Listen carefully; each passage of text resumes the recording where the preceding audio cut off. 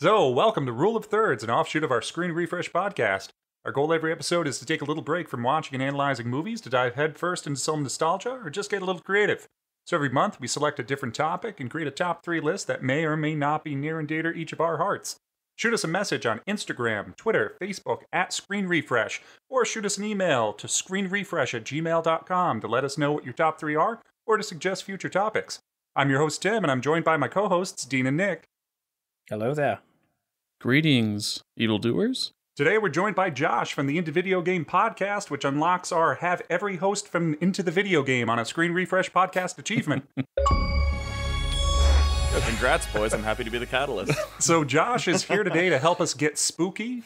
Finally, we get to discuss my favorite genre, horror, on our top personal favorite horror games. So Josh, why horror games? Why did we bring you on for this one specifically? So, I mean, obviously, if you listen to Into the Video Game at all, I'm the one who talks about the horror games. Sam and Cam vary between themselves between like non-interest to actually like not able to play them. I remember we had an experience once when Resi 7 dropped, and I put Sam in the VR headset on it, and he made it about 10 minutes. It like literally, it was so funny. I was like, dude, you haven't even gotten anything scary yet. And he's like, the atmosphere's too much. I'm uncomfortable. I'm done. So that's generally more my bag amongst the guys. That's kind of where I have my unique strength for the podcast. And that kind of comes from just growing up with horror as like a very constant thing. My mom's been super into them as long as I can remember as far as horror movies go. So then growing up around watching horror movies with my mom at a much too young age, and then getting into games as my own hobby, that kind of just translated over. Me and my brother have played a lot of horror games. It's something that I don't know if it's just like a trial every kid has to go through of finding horror movies, and then either you grow to like them or it just is not your bag. There's never really a ton of middle ground, I feel. Yeah. So growing up, very big on horror, mainly because my brother subjected me to it until I had a Pavlovian response to it. I just imagine your brother hooking you up to a chair like Clockwork Orange. Yeah, like Clockwork Orange like, style. You're gonna watch it. Brackets. You're gonna watch it. You better One watch. of my earliest memories, back when I was able to start forming them, I remember my parents had to like run next door for something, so my brother was watching me. He's 3 years older, and he turned on something, and he was just flicking channels, and we landed on something, and it was like, it wasn't it, but it was like some sort of clown, and it wasn't like a monster clown. It was just like a guy in clown makeup, and he had caught a guy, and he was like slitting his throat. My brother was watching it. I was like, please turn it off. I don't like this. Yeah. He's watching. He's like, no, we're going to finish watching this right now. Watch it with me. And I don't know what it was the to day this you day. become a man. So I don't know if that's what broke me, but now I'm a fan. Mm-hmm.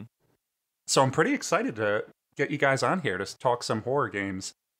I'm very excited to be around people that can talk about them. It's nice, like having people that I can actually talk about this stuff I with. feel like it's a hidden talent of mine. Because when Tim was like, "Let's do a horror game one," I'm like, "Man, I don't know." And then I'm looking at like my catalog, like a lot of them are horror movies and games. Like, holy shit! Yeah. And then I'm here. Yeah, Dean, what's your experience with horror other than watching Mystery Science I just meant Theater 3000 with me? It's good for Josh that Tim and Nick are here because I'm sure they'll have much more relevant games to discuss. You're a this control group. episode. Hey man, I actually like there's a lot to be said for like the weird places you can find horror in like not scary media or like not traditionally scary media, where like some people just have shit that freaks them out and they're like, this is horror to me, and you're like, this is so nothing for me. And it's always interesting. I love hearing that shit. Like that very subjective, like this scares me type thing. That's always fun. It's like watching, the movie Abyss. Well, there's really nothing scary in it, but I don't like deep water. Or watching a rom-com, it's like, I'm afraid of commitment. So it's all those types of things. Also, I feel like more recently, especially now, I don't know if it's just because of COVID and everything being more digital, of having all of the Steam game festivals and the electronic indie fests, that I'm now paying more attention to. But I've been noticing more and more indie horror coming up in terms of games, which has been very cool. So it's something we'll get into a little bit here, or we might talk more offline as far as just some cool ones out there that I'm waiting for out of the demos and betas there. Yeah, exactly. I have some stuff that I can throw around. I don't know if you guys, and we'll get into it a bit more after, but I don't know if you guys have looked into Haunted PS1 at all or anything like that. But No. that kind of caters to a really neat horror subgenre that, again, once we get into it, I can bring it back up. But it's really cool stuff. I'm a really big fan of where that's kind of going as far as modern stuff goes. Yeah. So speaking of getting into it, do we want to kick this thing off? Who wants the top of the order honors? Cue the intro music. That would have been hours ago. Or 5 minutes ago. The other music you now have to find and insert there.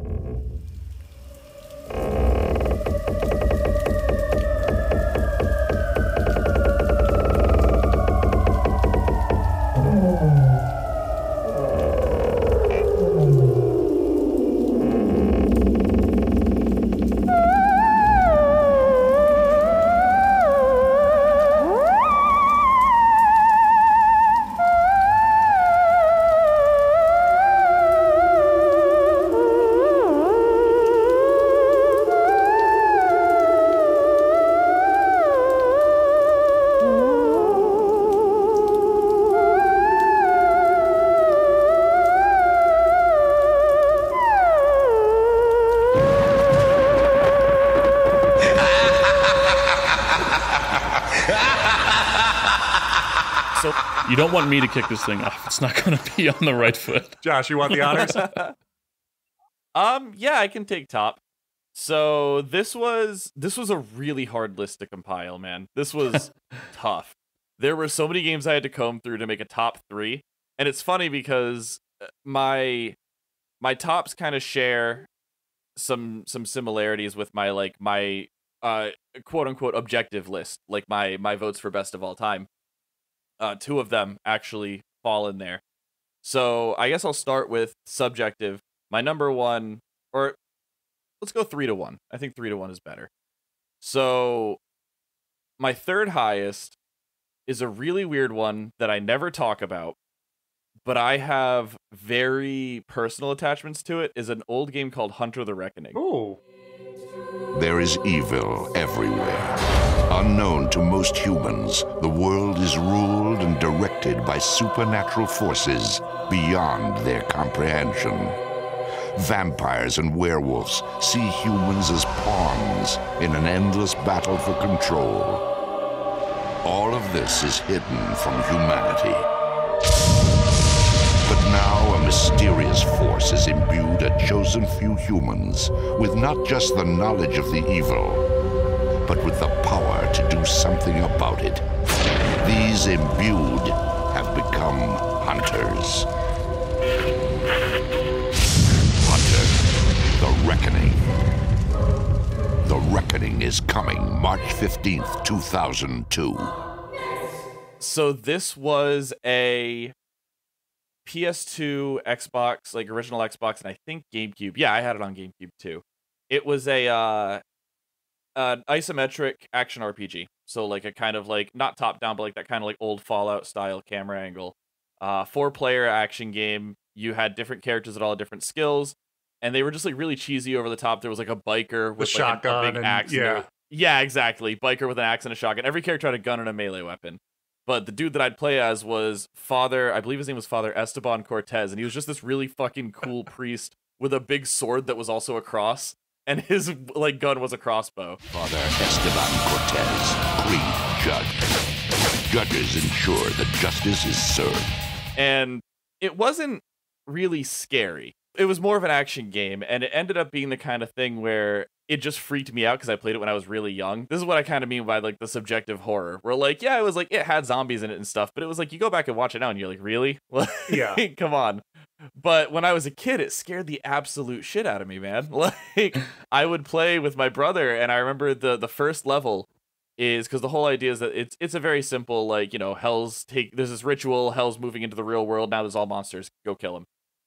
And I remember the first level is a subway, and there's a subway crash, and all the people start coming out as zombies. And like the zombies were really low poly and like not textured really, and they looked really bad. But I just remember like the dread that I felt watching those zombies crawling out of the subway, and I was like, man, this is so freaky. It just scared the hell out of me. And that was like one of the early games that I played that was really like, oh, this game is scaring me, but I'm having a good time with it. Like, I'm freaked out, but I'm having fun despite that, you know? Now, did you play, what was it, Hunter the Reckoning Redeemer, I think was the sequel? So I think, I'm trying to remember if Redeemer is the one, I'd know it based on the cover art is the thing. I don't think I played Redeemer. I think I played the first one. I think I just played The Reckoning. I don't think I played Redeemer. Yeah, because I remember, I think it was Redeemer that added the new character, the extra character, and I want to say it was like a woman with dual pistols or something like that. So I remember the woman with the katana and the revolver, and there was the girl with the 2 SMGs. So if there was a third girl character, then maybe there were only 2 in the version I played. Added character, and I'm thinking of the girl with the SMGs from the original game. Because we, at the time, like, it was the same case as you. Like, my brother and I loved the game. It was something actually my dad got into, too, because it was like, he played PC games at the time. He was getting more into console, and it was something that it's easy enough to just pick up, even if you're not necessarily familiar with the console controls of, okay, so I kind of like swap around, shoot with this, melee with that. And it was, we had played like Dark Alliance. We were big into like all of the like Gauntlet Legends, all of those types of like the, as he said, the top down or kind of like the angled top down isometric. So this was a perfect fit of, we're horror kids, we love horror, and we love this type of game. So I think that's one that everybody should be checking out. I remember having a blast with that. Your brother let me borrow it.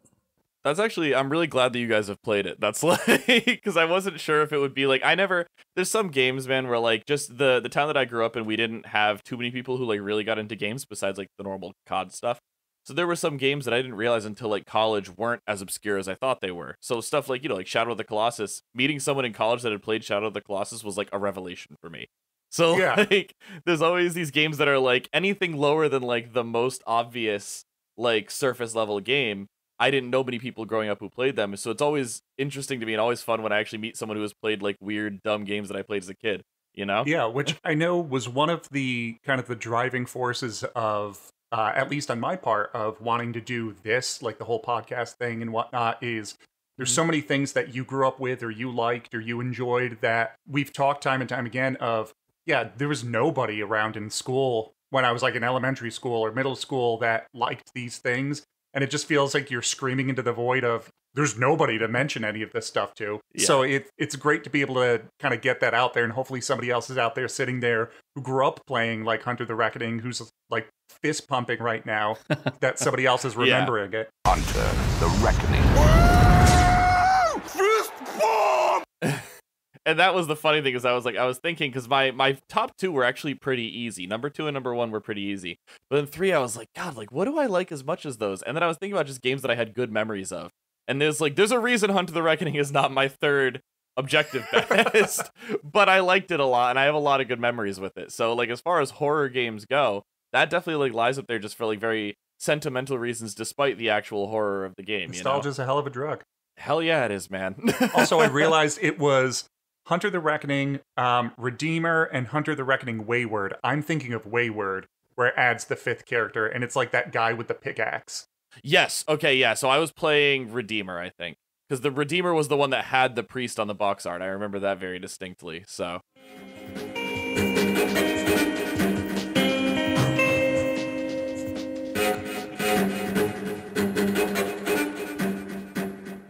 So, if anybody wants to go next for number 3s, otherwise I can follow that up. Dean, you want me to go first, or you better go? You want me to go? Dean's still ready. Let's keep the horror fans interested. What's it going to be from Dean? I don't know. Let's find out. So my choice is something that's actually pretty new, and it's called Phasmophobia. This is the only game to date that scared the shit out of me. And I'm pretty jaded when it comes to games like horror. I laugh at it. Like, none of this shit scares me. I mean, we'll talk about it later without a doubt, but like, I grew up playing Resident Evil on PlayStation when it came out, and like, it's not scary to me. And all of these like monster type stuff, like, I was afraid of gremlins as a kid, and that was the last time I felt fear until I played Phasmophobia. It's like a Batman origin story. Yeah, I like that as like a general sense. You were not afraid of anything after Gremlins. As a young child, Gremlins broke my brain. Yeah. Gremlins erased the concept of fear. Billy, what are these things? Gremlins. Aliens did come pretty close, but Gremlins was a lot longer. I was still afraid of Gremlins by the time I saw Aliens, so like that one wins by a couple of years. But Phasmophobia freaks me the fuck out. Even now, I've seen countless YouTube streams of this game, and I have a very meta sense of like what needs to be done. I look at it like a video game. I know what I'm doing. I don't have to worry. The second I'm in that pilot seat and I'm like, all right, I have to go in the house and I have to start doing shit. Like the second you walk through the whole game is, if you've never played it, you're a ghost hunter. You have to figure out why or what is possessing the house that you're exploring and investigating. And that's it. You have to just experience all the weird ghostly shit that happens. You have to use like EMF readers. You have to put down salt to see if a ghost walks on it. You know, will the ghost write in a book if I put a book down in a room? And it uses a mic. So you are the ghost hunter. You're not like playing. It's like an RPG where like I'm playing as someone else that's a ghost hunter that has all these abilities. Like, no, you are the one that has to walk into the room and say, you know, like, is anyone here? How old are you? Have you killed anybody? You know, like that, I've never experienced in a game before prior to this. Not even close. So when you're the one having to go into those rooms and like say that stuff, like I get fucking nervous. And I'll admit, I was the guy in the van for the first. You're a man like, in the van. I couldn't bring myself to it. I don't want to go into like spirituality and shit, but like I believe in that type of shit, man. Like, I don't believe to be in this. I don't believe I will not be in the same room as a Ouija board. Real life. Like, if there is a Ouija board present in the same room with me, I will leave it. What we're going to be doing is actually, it's going to be a Ouija board. No. No. No. No. No. No. Hell no. I have a strong, like, get that fucking shit away from me. I don't like meddling with that kind of stuff. So the fact that they turned it into a video game and made it as real as possible, like hands down, most horrifying game I've ever played. Do you, are you Oculus with it or are you just mouse and keyboard? Oculus was fun, but VR is just, it's a tough egg to crack only because you have to not get sick while playing it. Yeah. And this is one of those you can easily get sick because you're going to be walking around a lot. And since you are standing still, but your character is moving, it throws off your sense of balance and it messes with your equilibrium and shit. And just it's a typical thing that a lot of VR games do. This is one of those that happens to do it with. It's actually easier if you do VR because one of the quirks in the game, you can only have 3 items in your inventory at a time. With VR, you can actually have 4. So it's kind of cheating because you can use 2 hands at the same time because it's VR. But so you can carry something extra. Yeah. Whereas in the normal like mouse and keyboard version, you can't do that. So there are advantages to it, but it's still just as freaky. If not, maybe more. Yeah. I haven't played this yet with these guys. I have it downloaded and queued up, but I think that we moved on to other games before I could get into it. But no, let's stop the recording now then. Live Phasmophobia. Do you have like Nick, I'm easily scared. I'll just say this off the top. I am very easily scared when it comes to games. Yeah. Less so at horror movies, but still kind of scared. But it looks kind of terrifying, but I feel like it might be less terrifying if I was in a group of people like this is, like you're playing with other people live. It does help a lot. Yeah, it is. It does help a lot. I will say, like, Solo Phaz is some scary shit, man. Yeah. Like, Solo Phaz is scary shit. Yeah. Like, and it softens it a lot when you have a group, when you have people to talk to, when you have the van guy. Cam was our van guy. But yeah, no, it's an excellent game, man.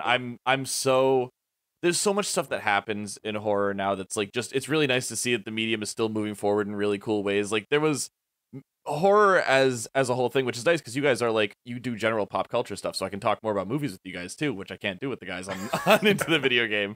I feel like horror as a medium, even in movies for a while, hit a real lull where it was like there was the era that was brought on by Saw and Hostel, which that, was like, just like be as gory as you can. Yeah. Yep. Mid-2000s torture porn, like it doesn't matter if it's scary, it just needs to be nasty, which is like there's like it's fun, but it's not what I want everything to be.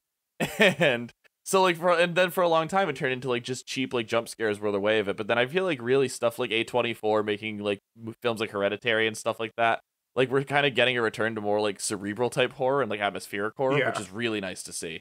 And the games are kind of doing that as well, you know, like stuff like Phasmophobia, where it's like there aren't really that many jump scares in Phasmophobia. It's more just the dread of the environment that you're in and the atmosphere that's around you, you know? Which kind of surprises me for the fact that playing Phasmophobia, and I loved it, and then I thought, how has this not really been done this way? Or maybe it has, and it's just that it's something that never really gets discussed or never really brought up, so it never really popped up on my radar. Because I feel like horror games in general, unless you're something like Resident Evil or something like that with a big name behind it, they're not as often kind of popping up on things.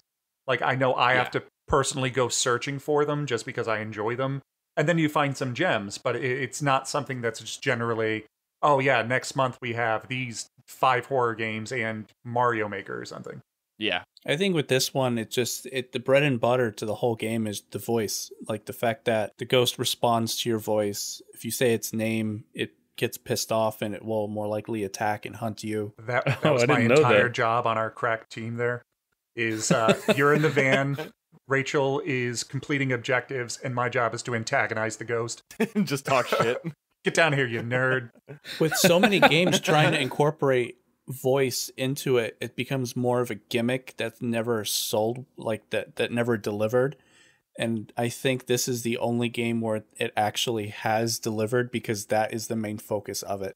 You can still complete your hunt without actually saying a word, but being able to speak is a good like 30% of what you have to do. So not being able to speak, you can still play the game, but you're missing out on a huge chunk of the content without having it.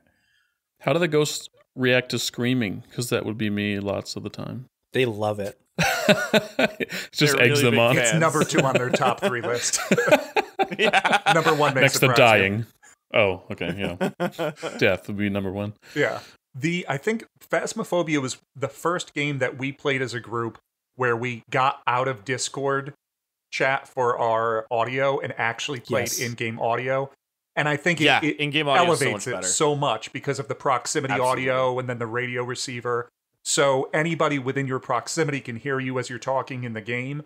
And then you can access your radio, like essentially just hit your talk radio button to then radio back to everybody else. But then there might be static coming through. There might be other things. And if somebody gets captured or gets like killed, they just radio cut. You can't talk to them anymore. So it might be, I'm going to go check out this room. And I'm talking, and all of a sudden it's just my radio cuts out. And you can't, unless you go searching for me, you don't know if I'm dead or not. Oh, God. Yeah, that sounds terrifying. Yeah. So only game. But like that's just my own mental, like what I believe in as a person, like with ghosts and shit. And like it's too real for you. Perfectly. Yeah. It's one that I keep installed. And even though we haven't gone back to it recently, I'm keeping track of updates because I'm just waiting for kind of that like full release for all the roadmap items, because I definitely want to go back into it at some point. I know when Cam was looking for stuff to do on stream as a group, I kept pitching to him like, bring all the boys into Phasmophobia. And he's like, we did it already. Yeah. Yeah, we had played it solo, and a lot of when Cam would do the streams, he'd want to do a lot of like kind of fresher stuff for us. Because trust me, I was behind the scenes too, like, dude, we should do Phas. Absolutely, we should do Phas. I was pushing for it so hard, man. You know that entire game is made by one dude? No. Yeah, it's a one-man development team. It's a passion project. Wow. Yeah. And and like especially he's active as hell on it too. Like I have the updates pushed to our Discord server because my partner plays it a ton still. And I'm interested in looking out for those really big updates. And the last couple of them that went through, like, well, there's a huge quality of life changes. Because I can tell he's actually watching the streamers that are actively playing it and taking what they're saying to heart. Like, well, this is what they're doing. I don't want them to do this, so let me try to change the right things to get them to go play it in the way that I designed the game to be played. And then other times where they're complaining about, like, this is stupid, there's no reason to do this, so he'll buff items and stuff. And you can see, like, if you watch the stream from, like, a week ago, like, oh, all of these things were said, and then the patch notes for today, you look through and you could see some of them are reflecting from that. So it is nice to see developers actually taking the gamers that are playing their product to heart and actually taking it into consideration. Yeah, and it is like, I think that's really the incredible thing, is the amount of work that's gone into it as a game that like you said, Tim, it's like no one's really done something like this before. I feel like this, like on this level of interactivity with like the voice chat and everything, and then like down to the ghosts having unique names every time you play. Obviously they're drawing from a pool of like some kind of name recognition database, but they give them first and last names every time you play. And to have one guy make a game where you can like by name address a ghost and it recognizes your speech, that's insane to me. The pool is probably everybody that's ever crossed him in real life. Yeah. They're all ghosts now. But yeah, it's such a cool idea, and knowing that he's putting that work in, I didn't realize it's one guy. Like, I think the game was something like $20 or something like that, but these are the kinds of projects that it's like, I would throw $60 at this if I know this is going to this guy who's putting all this work in and is actually like caring about his project, as opposed to like, oh, it's now this game is going to be $70 and it's EA cranked it out over like 4 years or something like that from a studio they bought. Yeah.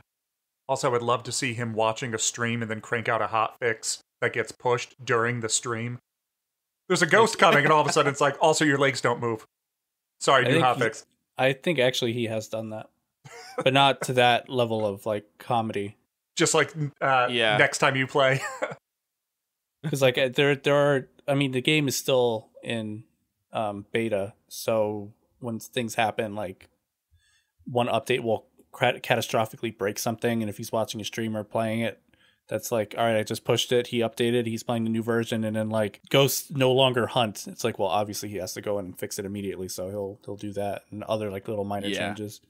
Yeah, I think it would be really cool. The one thing I could see, and this is definitely like a much larger scale operation goal, it wouldn't work with just one guy, but there was that. Do you guys remember? I think it was Cluster Truck that did it. The game where you're like hopping truck bed to truck bed. It was like it was a real streamer bait type game. Yeah, I seen that. But yeah, there was a thing that they do sometimes where if they basically put a functionality in the game where if they were watching a stream, they could interact with that streamer's game while it was happening, and they could like throw obstacles at them in real time and stuff. That's cool. That would be tight as hell for this game. Like, if he could, like, basically, as the developer, or at this point, if it would move on to a development team and he could actually have people dedicated to this kind of thing. But if they could, like, stream snipe people and, like, just mess with them, with, like, ghost functionalities, I feel like that'd be really cool to see. Just kind of, like, play around with their expectations a bit. I feel like that'd be really Plus, I feel like that's the main thing that would get me watching a Twitch stream of that game, is knowing that you could play this game for 100 hours, but when you get on that game, it might be something completely different because there's an actual person messing with it from the other side. Mm-hmm. Yeah, that's definitely, that's kind of cool. I would love to see them take this whole idea a step further when the actual game comes out, and rather than just kind of going in investigating the ghost, determining what type it is and whatnot, actually being able to perform like an exorcism at the house or something like that. Yeah. Just so you can actually do like a full completion on it.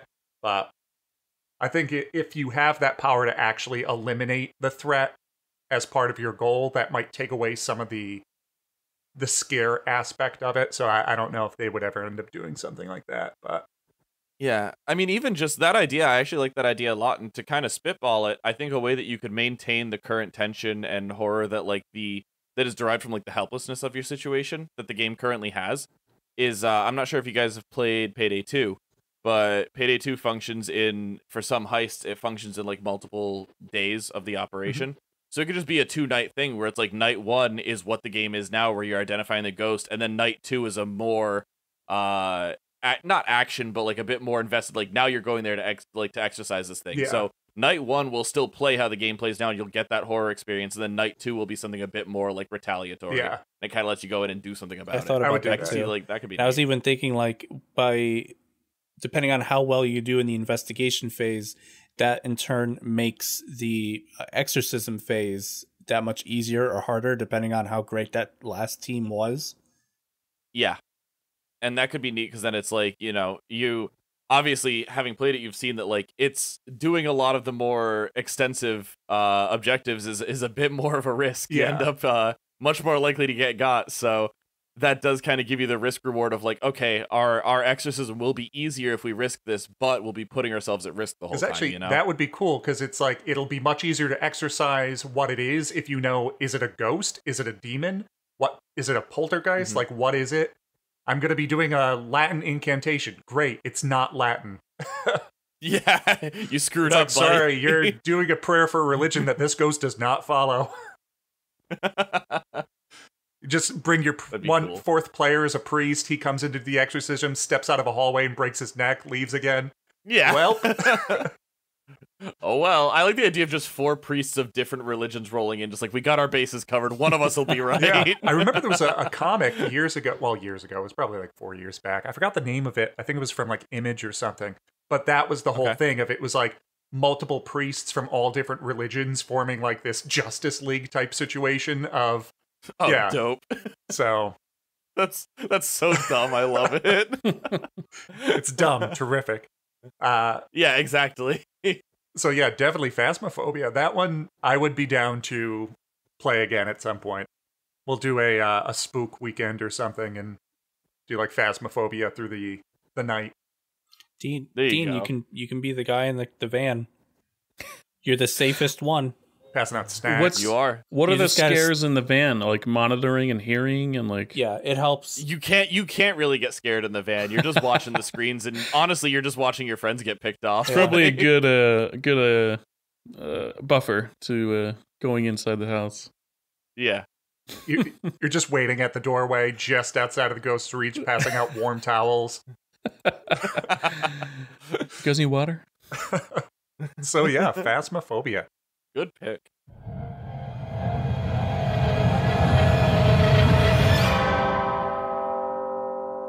Dean, would you like to take your number 3, or would you like Sure. Me to... Okay. So this goes very much in line with what Josh was talking about, subjective horror. Of a real terror. But this game is not a horror game, but it was scary to me. For this topic. So, you know, probably most of us, maybe most of us, have seen Jaws at a young age. Mm-hmm. Maybe? Mm-hmm. Yeah, I was pretty young when I saw that. I'm the youngest of 4. I have 3 older sisters, and they would constantly be renting movies and stuff I shouldn't have been watching. I don't know when and where I saw Jaws. I just know that it was very young, because I have a lifelong fear of sharks now. Like, yep. Just open water, I think, too, terrifies me. So, since I was a Sega kid, my number 3 game is Echo the Dolphin.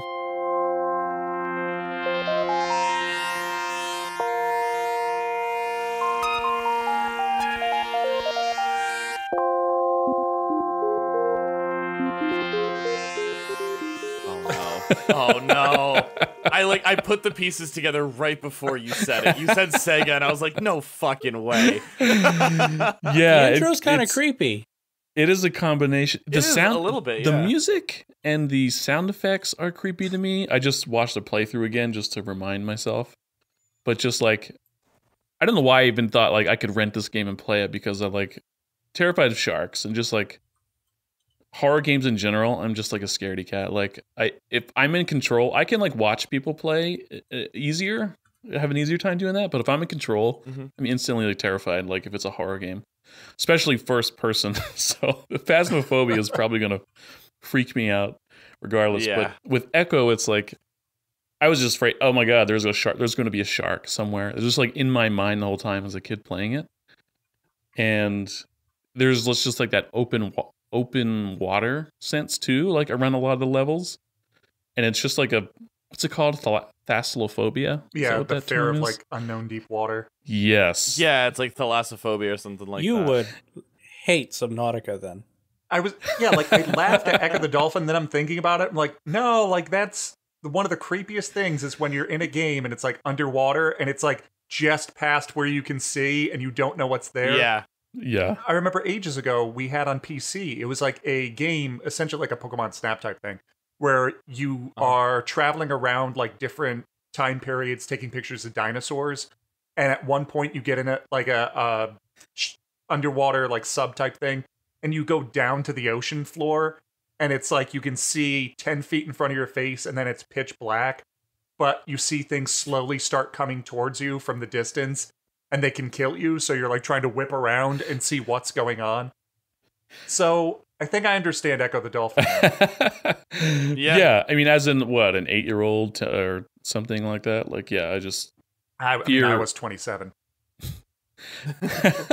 Nick had Shaken Fear by age 8, I think. But with me, it was very much alive and well. And like, I don't know if I ever completed the game. Like, I did manage to get past sharks, just run away or get killed by them. You could kill them by running into them. But there's like the huge octopus. There's like other like kind of like monster creatures in the game.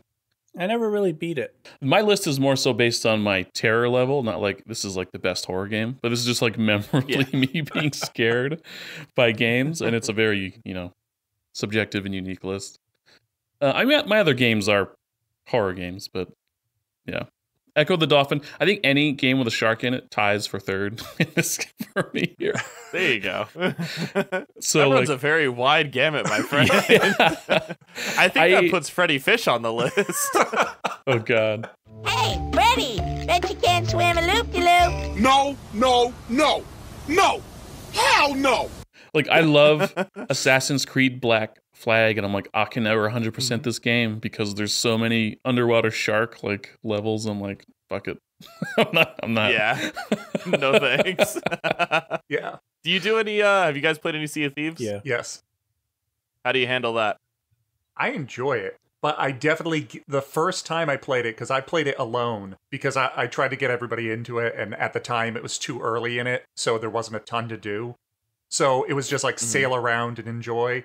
And then the first time my ship went down, I felt that twinge of terror that I didn't have in like a very long time.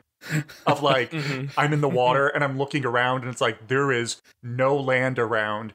And I know there's other stuff in this water right now. And I loved it.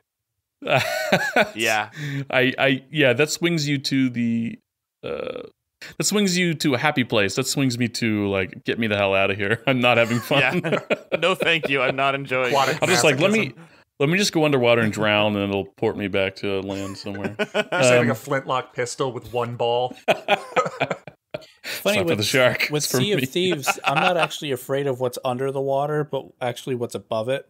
Because when it comes to the players, it's that constant dread of, am I going to get robbed at any second? Yeah. It's like walking through a rough neighborhood every night after work.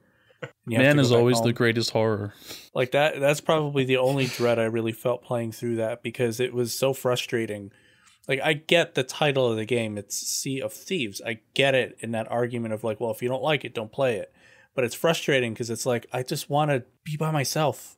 And I don't want to have to worry about like every time you see a mast on the horizon that's not, like a ghost ship or a pirate ship or like a skeleton ship, whatever.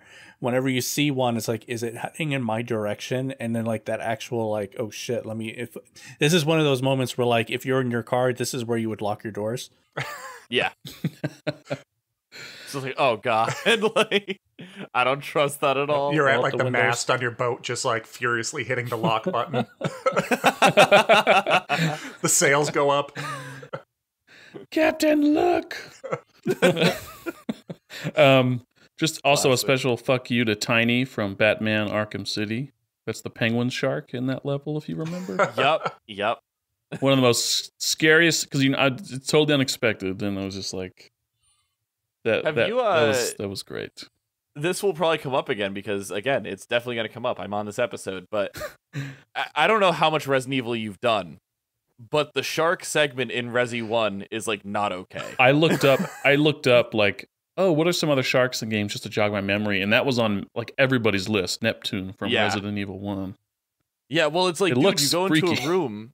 Yeah, well, you go into a room and it's like, oh, cool, there's some water here, and then all of a sudden, just a shark is coming at you, and like you're in like knee-high water, you're slowed down, so you're just like, oh god, like trying to just get away, and you're working against friggin' tank controls, and there's this like 10-foot long shark like trying to eat your ass, like, yeah, exactly, no, it's the worst, dude.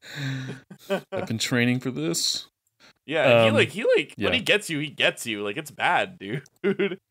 So I think we've cracked the code for how to add raw fare into a game. It's just have a deep water sharks. level with a shark.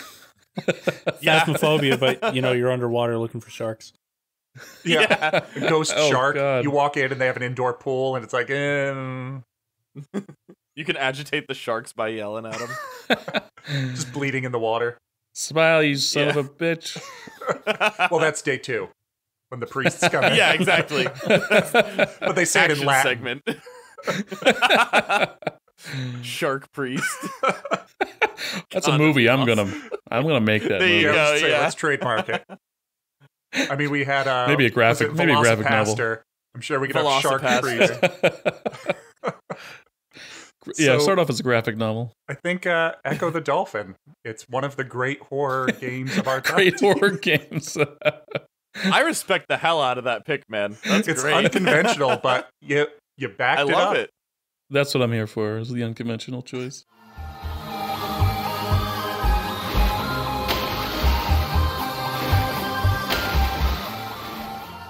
So, my number 3 was released my freshman year of college back in October of 2008 on PS3 and 360.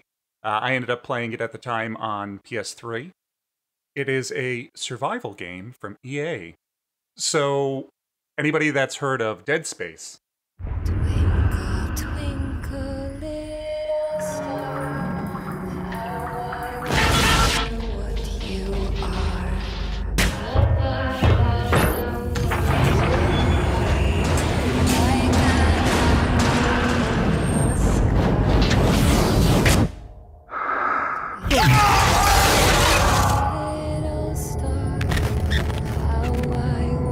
what you Rated M for mature. So, everybody, I assume, know this is the game.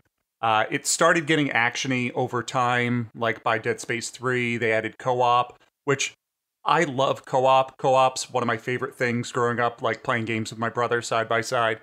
But in horror, adding co-op, actually, Phasmophobia probably just proved me wrong.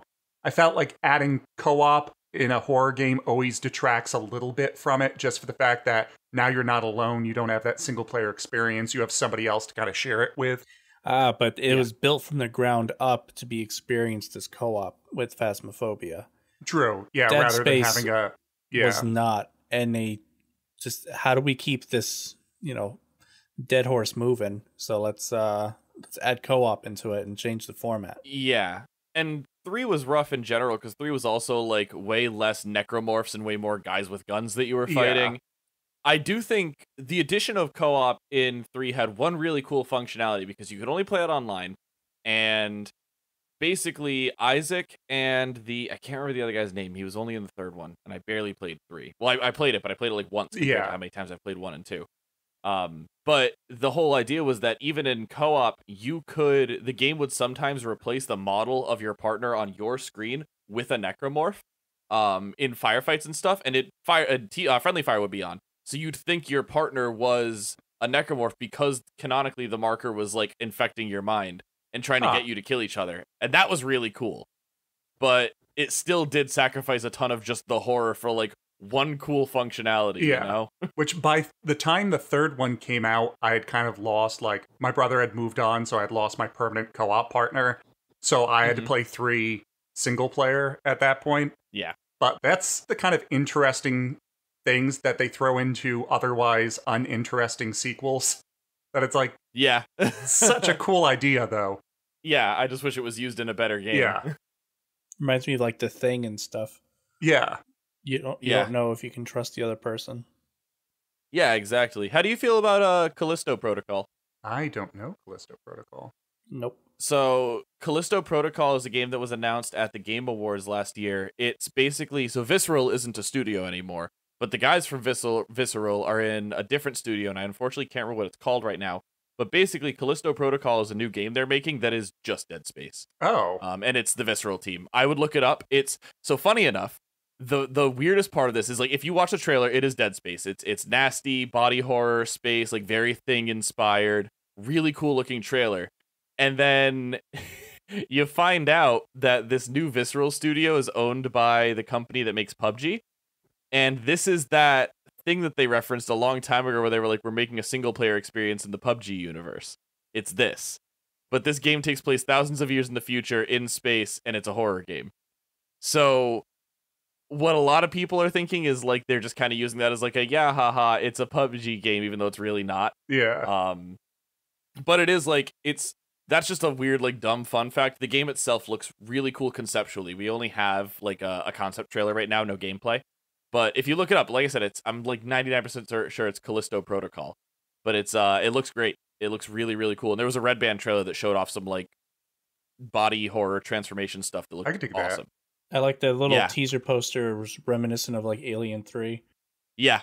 Yeah. No, it looks really cool. And then the eventual Battle Royale add-on. Yeah.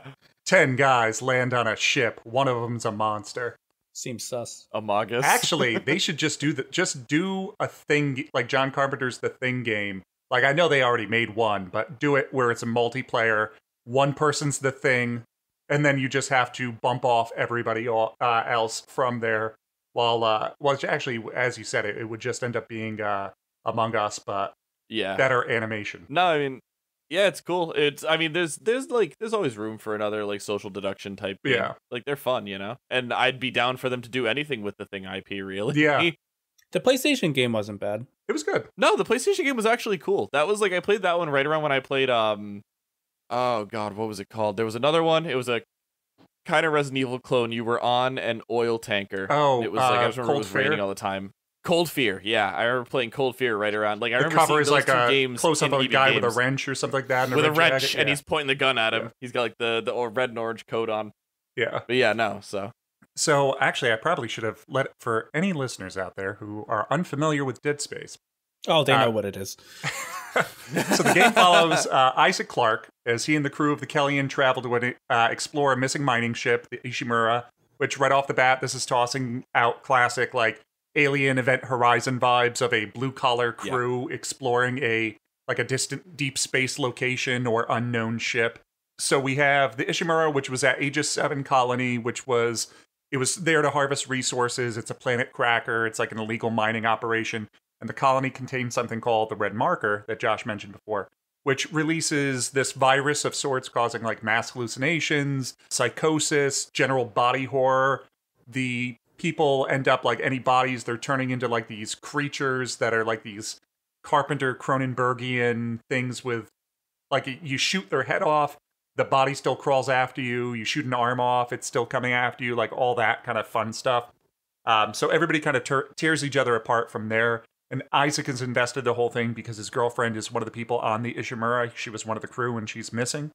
So I remember, as I said, like this came out my freshman year and I just was excited for it. I sat down in my room. It was like turned all the lights off, closed the windows, cracked this game open. And for the first time since I was like a young child, I remember being uncomfortable from playing a game, like actual dread. Just because usually in shooters, they don't make me anxious because of you have so much control in the shooter of my skill and my ability. I can kind of control the situation in this. But having that limited ammo, the ambience of the ship itself, things that get back up and crawl after you after you're shooting it a bunch of times, things popping out of air vents for just like the jump scare aspect. I'll never forget that for the first time. And I keep searching to see if they're ever working on a live action movie for this. The game doesn't scare me. But the fact that the way you said it, I 100% agree. The game does unnerve me. Yeah. I'm not scared, but there are times where like it's always that first hour you play it. You're not in that mindset yet. You already know what to expect, but the fact that they give you like no ammo, you're hearing shit all over the place all around you, and the intentional like jump scares of like you'll see something clearly not a rat go through like a vent and you're just waiting for it to attack you and it never does. Yeah. And I think this was one of those games too where they flat out said, look, you know, Resident Evil, you walk into a safe room, the music starts playing, you know you're safe. This game does not have that. So you never know when you are indeed safe because the music, as haunting as it is, it just kind of loops and it never gives you any kind of social cues to know that like, I'm okay. Yeah. Yeah, you never really know. Dead Space sticks out for me. I love that game. I beat it over a weekend when I rented it from a Blockbuster near my house. Actually, there was still one in in service at that point near me. So if you want to do something exciting tonight, make it a blockbuster night. But I remember the big thing about it was, I think the biggest thing as far as like horror game design stuff goes, I think it's really cool that most horror games, I'm sure you guys are familiar, will like the first time you see an enemy, you see it from afar, you see it in a cutscene, something like that to introduce you to the fact that, hey, this is like what you're going to be fighting. Even like all the way back to Resident Evil's very famous, the cutscene of the zombie eating the helicopter pilot or whatever. This game, from what I remember, it always stands out to me as the first necromorph you find just kind of gets dropped on you and you have to run from it. It doesn't really give you like a look at how fucked up this thing is. It's just like, oh, it's here. It's trying to kill you. Get away. Yeah. So you get that very raw, like, what the hell is that thing? But like, you don't really have time to take it in because it's like, it's very much, like I said, like on top of you trying to kill you. I always thought that was really cool. Or like having limited ammo already with kind of these. You don't have a lot of guns in terms of, oh, I have like a rocket launcher and a flamethrower. It's like you have all of these types of tools that would normally be used for like mining or like utility things. So you have like a rivet gun and stuff like that, or like a line gun. Slapped. And then you come across something that regenerates back and you just wasted a majority of your ammo trying to take this thing down and then it just like gets back up. And you don't realize it because you thought, oh, it's on the ground, you get up, you walk away, you're going to do something else, and then you just get grabbed from behind. That's the kind of stuff that just makes Dead Space stand out for me. I still love it, which I'm still hoping eventually, like, give us a movie. It's the kind of thing that would be awesome.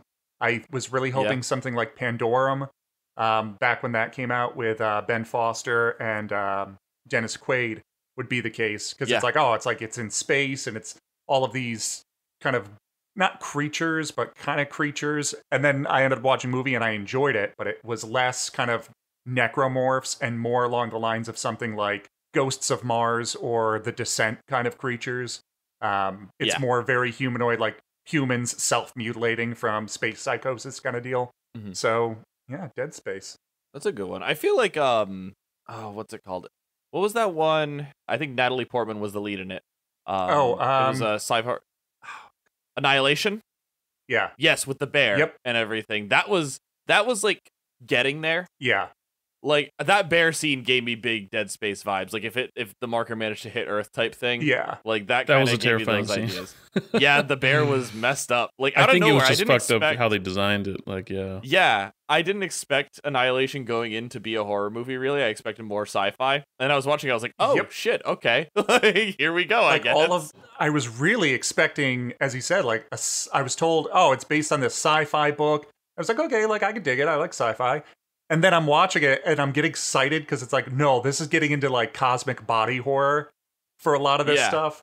Yeah, I also think Natalie Portman being the lead in that was like, I don't see her in horror projects really ever. So that was like, oh, all right, that also just threw my expectation completely. Yeah, because it's her closest stuff, I think, like gets into the, not horror, but like more of the dark psychological stuff with like Black Swan. Black Swan is the but only that thing was I like can think tiptoeing around that kind of stuff. And then this goes directly in. So this is closer to like Color Out of Space than anything else for Annihilation. Yeah. So yeah, that I dig. And so give us a Dead Space movie, and I'll be happy. I mean, a Dead Space movie, like you wouldn't have to like really stick to canon. Like there'd be certain elements, right? Like just would you want it to follow the story of the game, or can it just use the world they've created as like a? I mean, I don't even care. Horror in that world. Well, I'm not terribly. It's a good story. I dig the story, but at the end of the day, if they just put it on a derelict ship with like body horror creatures, I'll watch it. That's all I really want. Yeah, there was an animated movie for Dead Space. I can't remember what it's called, but it was like a little. I want to say like Helix animated or something. Because I remember like that, it was the cover was like the eye with like the Helix thing directly. Yeah, the marker going at it. Wasn't there one where there's like a severed arm floating through space? Yes. Yeah, that's the box art for the game. Is it? I thought there was a different one. I think there was an alt one. So I remember Game Informer when they did their cover story on it. I always loved that art where it's Isaac just surrounded by necromorphs. And I always thought that one was really cool. But I think the arm is like the standard, unless maybe there's like an overseas. Yeah, it's called Downfall. Yeah, because there was two movies. Okay. The one we were thinking of with the marker in the eye, that's Aftermath, and then the one Nick was thinking of was Downfall. Yeah, because I was gonna say if they were to do a live action movie, I would really like just the Ishimura when they get the marker on board to when Isaac arrives. Like the last scene could be Isaac getting onto the Ishimura, and like then you kind of know what happens from there. But I would like just kind of showing how the marker affected people and kind of drove them crazy and started changing them and stuff. I mean, hell, give us like an HBO Max or Netflix series. That would work 6 really episodes. well. There's a lot of like, yeah, you could do a lot of really good dramatic storytelling with the cult that arose out of the people that were like worshiping the marker and stuff like that, and the conflict just of like the people versus like why the hell are you worshiping this big space tower? Yeah, like, what's wrong with you? I think that now that Disney is starting to put more into its like Disney Plus shows, like after The Mandalorian and WandaVision, Falcon and the Winter Soldier, they're doing such a great job of taking these movie quality properties and turning it into a television show that I'm starting to think that more, because that originally was just like HBO that was really kind of knocking them out of the park. Usually it's either based on factual stuff like Band of Brothers, Chernobyl, and then doing their own thing with like, Sopranos, Sex and the City, that sort of shit. But I think now Disney is showing like this is a thing, and especially thanks to COVID, movies won't ever go away. But I don't think it'll be anytime soon where we'll be able to go back into the theaters like we used to.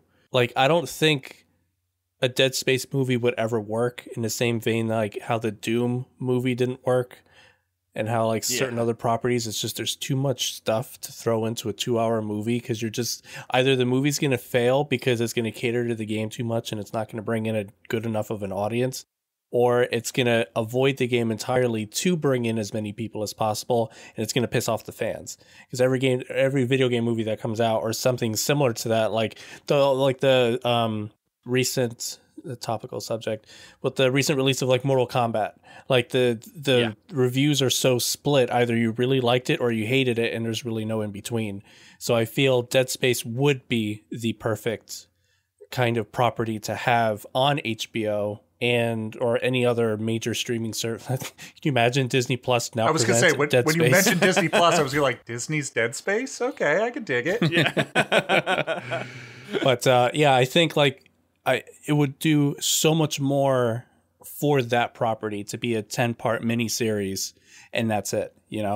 Yeah, like not like a multiple season thing. Just do like a one shot, just like multiple episode thing. I can totally see with that. How many movies they've been wanting to release too, because I've heard like there's a Metal Gear Solid movie in development for the last 20 years. Yeah, there's a Uncharted game that's supposed to movie that's supposed to be coming out. I think it actually is, but I don't know. BioShock, that one is another one that's supposed to come out. Like, these are amazing titles that would transition from video game to movie. I think that could work, but no one can write that movie. It's impossible. Yeah. There's no way that you can write it so that you can get that same experience as finding out Would You Kindly in the same kind of medium as watching it on TV. There's no way. Yeah, you need that long-term investment. And like no BioShock movie is gonna adequately like explore all of the weird like themes of like anti-capitalism and like all these different things that BioShock did, all these like socio-political commentaries that BioShock engaged in. You can't do that in like an hour and a half, 2-hour movie and also be like, haha, cool superpowers, big monster fight. Like, you can't do both in a movie. Like, whereas if you have those like a 6 to 8 hours of material to work with and explore those themes, that's much more viable. I'm really glad that that Last of Us is getting a series and not a movie. Yeah. I think that's way more appropriate for the story that they're going to tell. Yeah. I feel like that more and more, I think, with just IPs being adapted. It's like, with the quality of television, since 2010 or maybe earlier, just that shows are cinematic now, and it's like, give them the budgets and let's tell the full thing without trying to rush it in an hour and a half or 2 hours. Plus, I feel like something like horror, even though it is popular, it's always been that fringe genre that studios don't want to take a risk on big budget horror. It was probably like one of the ones of recent memory when they did It Chapter 1 and 2 where they put money behind it. But they put money behind it. But it was something that that's why usually a lot of them are like low budget horror or things like that. I feel like with a series, it takes some of the risk away for the fact that I don't need to convince somebody to leave their house on like a Friday night and go to the theater and pay $15. All I need them to do is sit down on a couch at some point whenever they want and just flip this on a system or on like a streaming service that they already own. Yeah. Horror is all about the investment because you can't easily sell it to somebody. Like, yeah, it's scary, but with video games especially, there's a lot of build-up that you are personally experiencing. And seeing that on a movie, just you can't do that in a fast enough amount of time. That's why like Alien, The Thing, like Psycho, like those movies were so culturally shocking because at the time, like no one's done that before. So it's easy to hook them in because no one's done it. But now that we have, like, I don't think anyone's going to care about another movie set in space that follows people infected by some random biological like thing that was discovered and they unwilling or unknowingly brought it on board and, you know, it infected everyone, and it's too bad. But describing that plot and then as you're saying it, it's like, yeah, actually, if you just said that, 4 movies probably pop up. Yep. Yeah. So, I mean, really, when you think about it, like, you know, Dead Space is pretty much Alien. Yeah. Yeah. It really gets there where it's like it's even down to the people being like the vessels that these things reproduce through, you know? Yeah. So at some point, I'm sure we'll have a Rule of Thirds episode of horror movies, which I would be down for. Also, if maybe they don't do Dead Space as a series, do it as a VR experience. Let me watch a Dead Space movie in VR where I'm Isaac Clarke. That'd be crazy trying to like... that would be terrifying. That it's probably the best thing that made you, or like when you first played Dead Space, like, yeah, it's scary, it's really well done, but the shining thing to make it stand above all the rest of when it came out was the fact that you're warned leading all the way up to your first encounter. By the time you get your first quote unquote gun, don't aim for the head, you have to remove the limbs.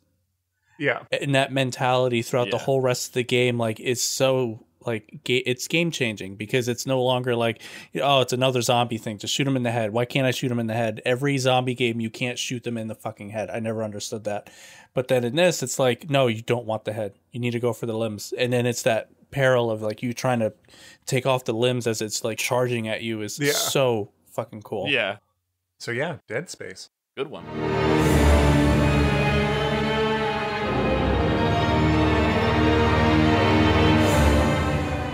Number 2s.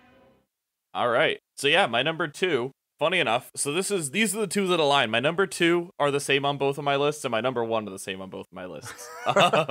So funny enough, it just kind of worked out like that. But my number 2 pick is PT.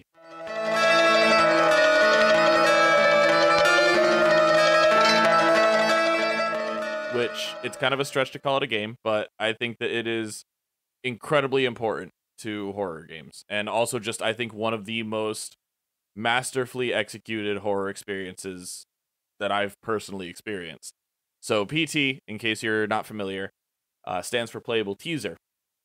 PT was uploaded, I want to say it was 2014 or 2015. I think I was in college, so it was 2015, but it might have been 2014. Either way, right around there, it got uploaded to the PlayStation Store, kind of out of nowhere, quietly, just a little game that went up. The picture for it was just like a forest with some trees, and when you boot it up, you just kind of wake up in this room with a lamp swinging over your head and one door to go through. You go through that door, you end up in this nice like house hallway, and you start kind of looking around. There's not really much to see. It's a very pretty game right off the bat. It looks incredible, and you're just kind of roaming through this house, and you get all the way down to the end of this hallway. It's like an L-shaped hallway with some other doors that are all locked around you and some pictures, stuff like that. You open this door at the end of the hallway, and you're right back at the beginning. And, you know, you go through again, you run through this thing, doesn't seem like anything's really changed, right back at the beginning at the end of it. And you realize that you're caught in this loop. And then, the game never really tells you what to do. At any point does it explicitly tell you do this. All it does is use very subtle environmental clues to give you an idea of what you should be doing. And this basically triggered this big sort of like it's almost like an ARG in how it was executed. And like if you guys are familiar with like different kind of like ARGs that have occurred for like advertising purposes over the years, where like you have that community engagement of everyone coming together on a forum being like, what the hell is this? How do we do it? People kind of compiling strategies on how to progress. And at a certain point, after you progress enough, you start to see this ghost in the hallway named Lisa. And like, a lot of people have seen PT. It got a lot of traction because it was right around like game streaming and video gaming YouTubers were already big at that point. So like a lot of people have seen PT and have seen Lisa, and like, man, for a ghost design, Lisa's fucked up. Like, she's so creepy. Yeah. Lisa scared the absolute shit out of me the first time I played this game. And it was the kind of thing where like I got PT like I think like a couple hours after it came out, because I remember seeing posts about it and being like, hey, like, what is this? And I didn't just get it randomly. I saw people talking about it, so I picked it up. I didn't see them talking about it really being horror. I just saw them talking about it. So I was playing, and then like I'm playing with my brother. So my brother's 3 years younger than me. So I'm like right around like 18, 19 at this point. And we're playing, and like we get to the point where like you first come around the corner and Lisa's like in the hallway under that light. And then like you take like another step or two forward and the light goes out and she's just gone. And I was like, oh man, like what are they doing, dude? And this whole experience culminates through a bunch of very obtuse and hard to figure out clues and just crazy shit. And like, you're talking to this ghost and you're like taking certain amounts of steps and stuff like that. And it ends up where at the end of this demo, you get out of the house, and the camera then is in first person for a bit of you walking down the street, and then it pans out and it reveals that the character you've been playing as is actually played by Norman Reedus. And this is the point where the title of the game pans in. And so like I got hit by like 6 different things during this ending sequence, because first you get the Norman Reedus reveal, which is already like, oh cool, like I watch Walking Dead, I've seen Boondock Saints, I like Norman Reedus. And then Silent Hill pops up on screen, and like it specifically goes like Silent Hill, and then like an S appears at the end, so it's Silent Hills. And then they put Hideo Kojima over the top of it. And this is the point where like I always really liked the Metal Gear games. I was into the Metal Gear games for, like, since I was a little kid, because one of my older stepbrothers really really liked them. I remember watching him play through 4 and it like changing my life. So I was watching this, and like I already loved Silent Hill. Silent Hill 2 just barely didn't make it onto my top 3 personal ones. It was Hunter the Reckoning, or that was going to be my number 3. So I always had an attachment to the series. Me and my brother used to play it like crazy, especially the first one. And then this reveal happened that like the Silent Hill series, which had been dormant for so long, was coming back. And it was good. It was scary, because we had a lot of like not good Silent Hill games at that point. We'd had like Shattered Memories, we had Book of Shadows, even like the decent ones. Like a lot of people hate Homecoming. I don't hate it. It's just not great. And then Downpour was actually like decent, but it was good. It was scary. It scared me. Like 1 scared me way back when. And then it started coming out more that Guillermo del Toro was also attached to this project. Junji Ito was also attached to this project, one of like the most prolific Japanese horror manga authors that exists. Like all this incredible talent was attached to this thing, and then Konami killed it. Yep. Sorry. Project got killed off. It's still, as of now, not confirmed to be rehappening, even though we get a rumor every week or two. If you listen to Into the Video Game, you know that Cam is constantly tormenting me about this. It comes up so frequently. But yeah, it's just I think PT is one of those things that like the tone of PT has carried into so many modern horror projects, that like that very quiet uncertainty, like no music, a lot of just like really focusing on the atmosphere of what you're doing, has really carried over into a lot of modern horror. And I think a lot of that is due to how much of like a force PT was as far as like getting spread around on social media outlets like gameplay channels and stuff like that. A lot of people getting those reactions out there, like you get stuff like PewDiePie playing it and Game Grumps playing it and stuff like that. And I think that kind of really lended a lot to the medium ending up where it is now, where like now we have a lot more horror that's focused on the atmosphere and not just like a thing jumping out and screaming at you, Yeah. We stopped getting Outlasts and we started getting stuff like Phasmophobia. So, and I think a lot of that is due to how present PT was and continues to be. People are still, like I said, like every week there's a rumor about PT coming back. Yeah, which I think that's also, you mentioned it earlier, kind of the rise of A24 films, over the past several years. It's relying more on throughout like the 60s of, okay, like we can do gore now, guys. We're not being stopped. So they can start doing like the old like Herschel Gordon Lewis. We get the 70s with like Cannibal Holocaust and the Video Nasties, the 80s of all of like the balls to the wall crazy of the like slashers and things. Now we're finally at the point where it's like the very subtle kind of something's kind of wrong here, and then building up to kind of that fever pitch at the end for the last 15 minutes. And I feel like PT, it's that craziness of, as you said, there's no tutorial, there's nothing. So as time goes on, you're just kind of exploring, and then all of a sudden, oh, okay, well, there's nowhere else to go. I made it to the end here. And then you're back at the beginning, and it's, okay, well, now something's wrong. And it's, at that point, they could have done anything, and it would have been frightening. Just like, oh, there's a light that flickers in the window outside, and it would have made you jump just because now you're uneasy from this entire ambiance. Yeah. And I think honestly, the best executed scare in that but in that demo is at one point so there's a radio that kind of turns on and off as you play, and like it says different things and stuff like that. And a lot of the time it's talking about the story of what happened in this house, which was this husband murdered his pregnant wife in their house. And the ghost is now the ghost that's chasing you. The wife is the ghost that's chasing you. That's Lisa. But there's a point where this voice that's been talking the whole time, like, stops talking and then just says, like he's just talking like he's a radio broadcast. But he just goes, look behind you. And if you don't move, it goes, I said, look behind you. And that, let me tell you, I was like, I think it was probably like, because me and my brother stayed up for like hours playing this. We downloaded it at like 9 or 10, and I think we were up till like 3 or 4, like just messing with it, because we didn't beat it that night. It was like impossible for the first like couple nights to finish, really. But we were playing it, and it was like 2 or 3 a.m., and we're tired, and it's dark, and this thing tells me to turn around, and I'm just like, look behind you. No! Like, I'm simultaneously not and am having a good time. Like, it's just, man, that was such like a visceral reaction of like, oh, this thing's now it's doing the meta thing, which like wasn't really. I feel like meta commentary in games and stuff has really been popularized, where like it's happening in a lot more stuff because stuff like Undertale and Omori and stuff like that. So, like, at this point, that wasn't really a thing yet. Yeah. So, it was kind of like, oh, okay, all right, I'm scared now.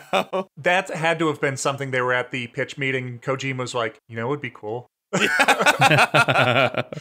like his old Psycho Mantis ways coming back. Yeah, exactly. And he's always been so good at that kind of stuff. Like, that was really where I think that his influence would have shown really well. Because I think that the way that Kojima writes Metal Gear could lend itself very well to horror. I don't know, like if you play Metal Gear 2, when like the vampire, not even the vampire, but on the radio when he's talking to Raiden, like the general? Yeah, he's like Shepard when his out. face turns into the skull. Yeah, like he's freaking out, his face turns into the skull and everything. Like that scared me when I was a kid, and like that, if utilized in a more like intentionally horror aspect, could be really cool. Yeah. Like, there's just, I feel like a lot of the way that Kojima interacts with the player in his games could be used for horror. He just doesn't really use it for that, which is fine.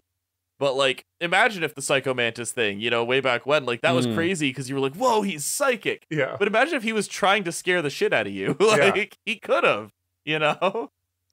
It just, like, the whole time. Sends somebody, or, like, orders a pizza to your house, and then like, there's a knock at the door. Bro, I got pizza. Like, pay an extra $50 for the full experience. Yeah, exactly. You got to pay an extra like $25 for the game, it's like but you do get a pizza out of it. It's like a Hideo like service, like monthly subscription. Like, have Hideo personally scare you with the games he designs. Dude, I would like no hesitation. Yeah, I'm such a friggin' shill, man. Like I'd be on that so Shut up fast. and take my money. Yeah, exactly. I think we got an idea here, gentlemen. Yeah, now we just have to get Kojima on board. Might take a lot of capital, but PT was one of the first things. Not first, but like rarely one of those games that I like. I think I had heard of it. I knew it was scary. I think my wife and I were just like, let's play it together. We played Let's it all just see how it together. is. Yeah. The three. Yeah, she brought made that a up. She was night of like, it.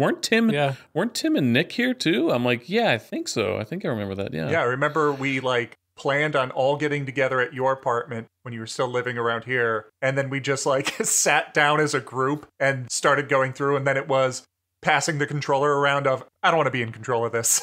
Because I remember going through as the controller person, and as we're doing it, I'm like, I feel uncomfortable, and I'm really glad that I am, because like it's so much fun, but at the same time, I don't want to look behind me. I don't want to check out that thing over there. Yeah.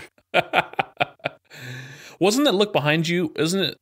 Was it that or later on where like you do look behind you and there's nothing, but then you turn around the other way and like she like decapitates you? That's it's the same thing. That's when you die for the first time. Right. Yeah. That freaked me out. Yeah.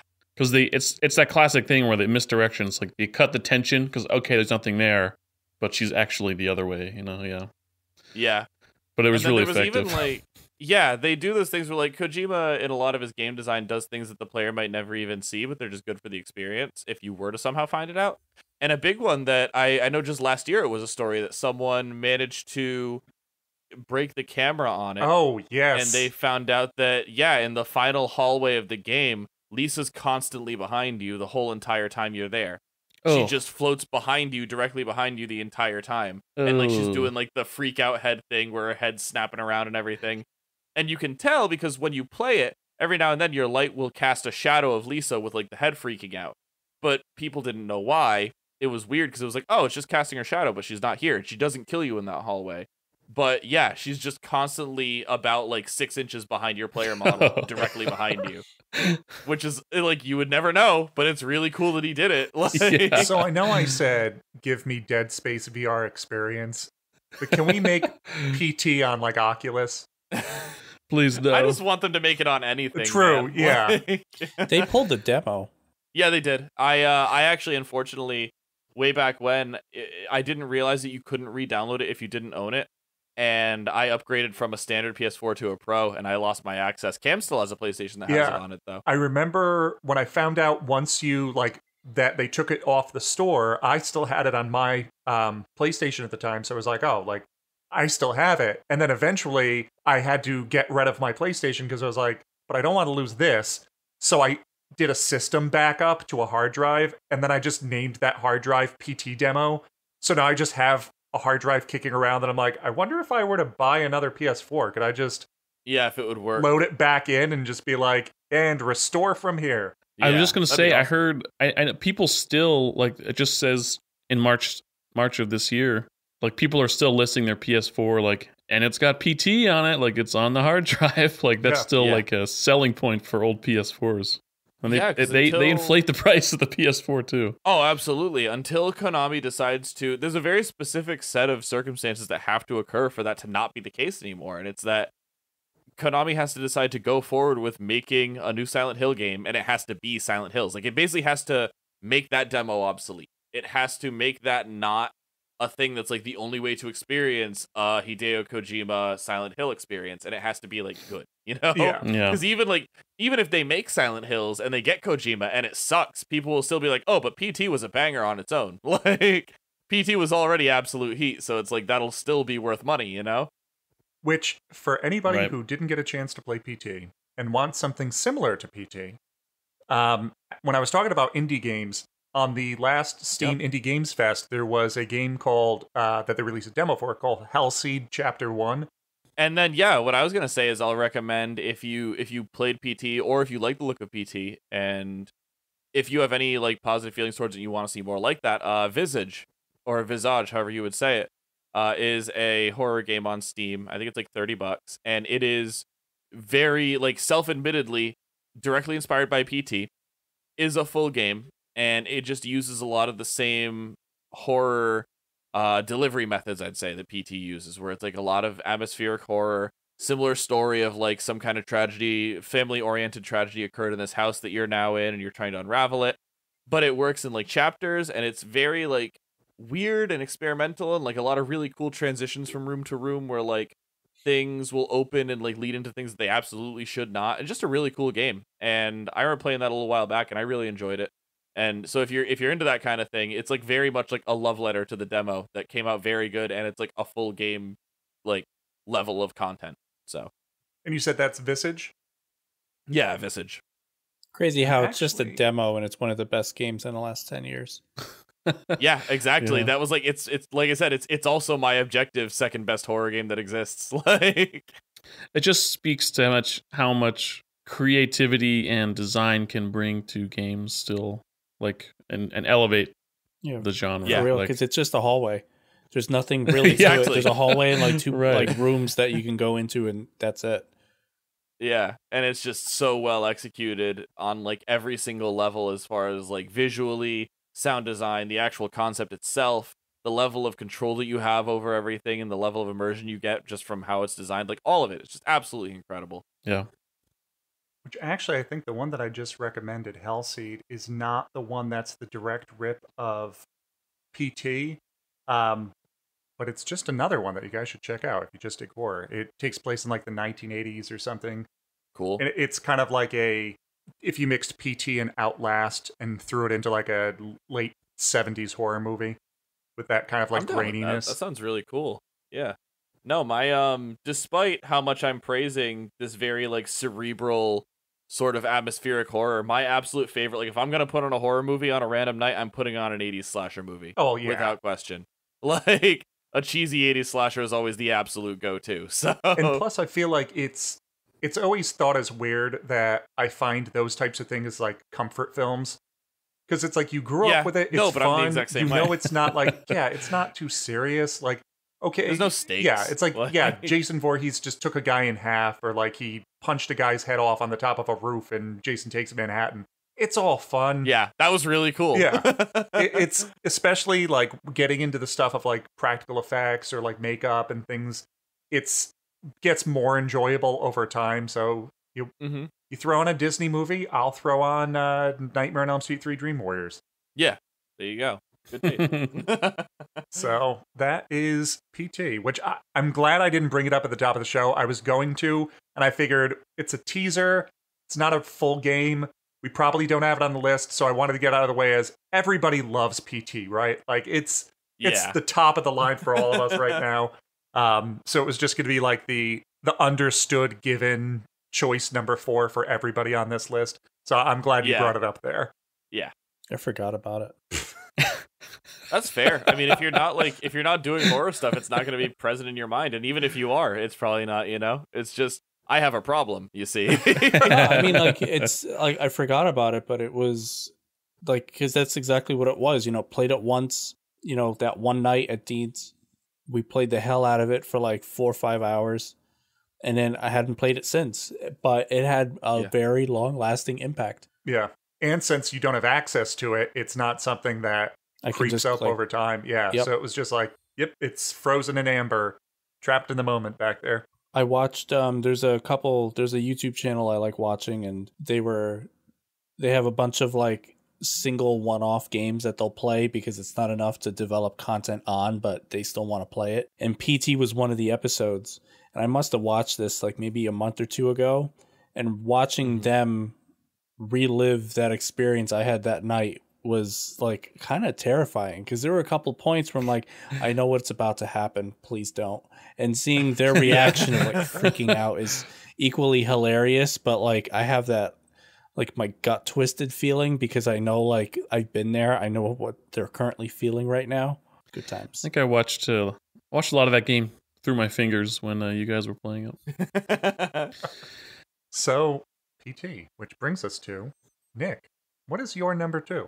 I've alluded to it so far, coming up to my number 2 choice. This is also I'm a classic gamer, but actually a lot of the games that have come out in the last, I'd say 5-10 years for the more recent consoles like Xbox One, those have actually been shining examples of like, wow, these are actually like they've come so far since. I actually feel they're scarier now than when I was growing up playing them. But this one, I'm a huge fan of the franchise as it was, and this is the only instance where I think they actually hit it out of the park, and that's Alien Isolation. Rated M for mature. I don't know if you can hear me. I'm stranded here on this station.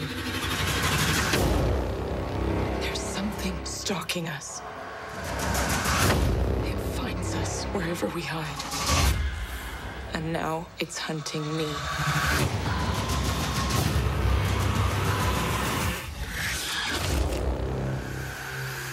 Alien Isolation out now. Yep. I thought that had to be one of yours. That makes sense. It's like Aliens, the sequel to the one in the 70s. That one has spawned so many different like fucking video games and homages to it. Like Halo is a complete ripoff of Aliens. Like not in terms of story, but thematically, like the Colonial Marines with the what are they called in Halo? Oh, the USMC. Yeah, like that. The same exact. Even like the sergeant is exactly copying from Aliens. Yeah. Oh, and they have never made a good Aliens game. You would think something as simple as just recreate it. Like just recreate Aliens, but in a video game, and they still can't do it. Yeah, the closest we've gotten is Rebellion's Alien vs Predator game from like 2009. I want to say it's decent. It was fun. Yep. And then they decided, you know what, screw all that shit. Let's go back to its core. And they revisited the first Alien where it's just one and you have to hide from it. Meanwhile, you still have to progress through the whole game trying to like get back to, I think it's very similar to Dead Space where you're trapped on a destroyed ship and you have to escape and you're trying to, salvage what you can to find all the tools that you can to like call for help and, find an escape pod to leave the thing. Meanwhile, as you're doing all of this, you realize there is something loose on the station and you find out in one of the first cutscenes, like it's an alien and now it's hunting you and you have to avoid not only the station's like malfunctioning robots, but you now have a migrating xenomorph that's trying to kill you every opportunity that it has. And this was another one of those games where it took the audio from like the Xbox's thing that would go over the TV with the mic. Oh, the Kinect? Yeah. It would actually listen in, and depending on if you were loud or if it would detect noises, it would take that input and have the alien respond to it. So if you're really loud while you're trying to hide and the alien is nearby, if it hears you, it'll actually come over and investigate, which I thought was cool. That aspect of just taking the survival horror and instead of you being the one with the gun, clearing out rooms of the undead or like all these different alien creatures, in this case it's like, no, you just have to survive. They actually took the survival horror aspect to heart, and it was probably one of the, not even just being an alien game, I feel like just the game in itself, it's one of those instances where like, yes, you took an IP of a already well-known established IP, but you just made a really good fucking game on top of that. Yeah, like they can just take the xenomorph out of it and just throw in whatever their monster or thing was, and the game would still hold. Yep. Yeah. Yeah, no, honestly, like, the only criticism I have of Alien Isolation is it's, like, a bit too long, which is very common. Yeah. I know a lot of people say that. It's just, like, just a bit too long. But it's great. Which the Alien Isolation, I really dug watching you play it. But it's not something that I loved to play, and I think it's mainly because I hate games where there's an unkillable opponent, where it's like, well, I get weapons. Yeah, but the weapons don't work on it. But I have like a gun, and I have like a flamethrower, and I have this, and it's like, yeah, but none of it works. And I would rather just have all of that taken from me entirely to not even give me the illusion of having a fight against it. Yeah. In the beginning of the game, you definitely are afraid of it, without question. Oh, yeah. And then toward the end, even though you can't kill it, you just scare it away. And it did, that fear kind of left you toward the last, like, I'd say maybe hour or two of the game. Once you've established, like, you're no longer just like some scrub that got lost on the space station. It's like you're now one of the predators on there, basically. So you're walking around with your flamethrower and you just have like a 50% of your tank reserved for when that fucker decides to show up. You just blast him in the face and then you're all set. You can just keep on going. You're not even trying to hide anymore at that point. Yeah. The only time I played that was at your guys' house, and I, couldn't stay all night or couldn't stay and play all of it. But I got just far enough to be terrified, just like the first or second time. Well, there's the first time I think he spears somebody with his tail, but then the second time when you actually see it, like in that control room, like you're hiding behind the computer. I was like, this is about all I can handle, and that's good enough for me. I remember that night. I didn't actually know you were uneasy about horror games. Oh, yeah. Yeah, I'm a big scaredy cat. You're just like, that's enough for me, thanks. Yeah. I'm playing the game like I know the alien's coming. When's the alien coming? Like, so I go slow. I'm very meticulous through these games because I'm like, where's the scare gonna be? Mm-hmm.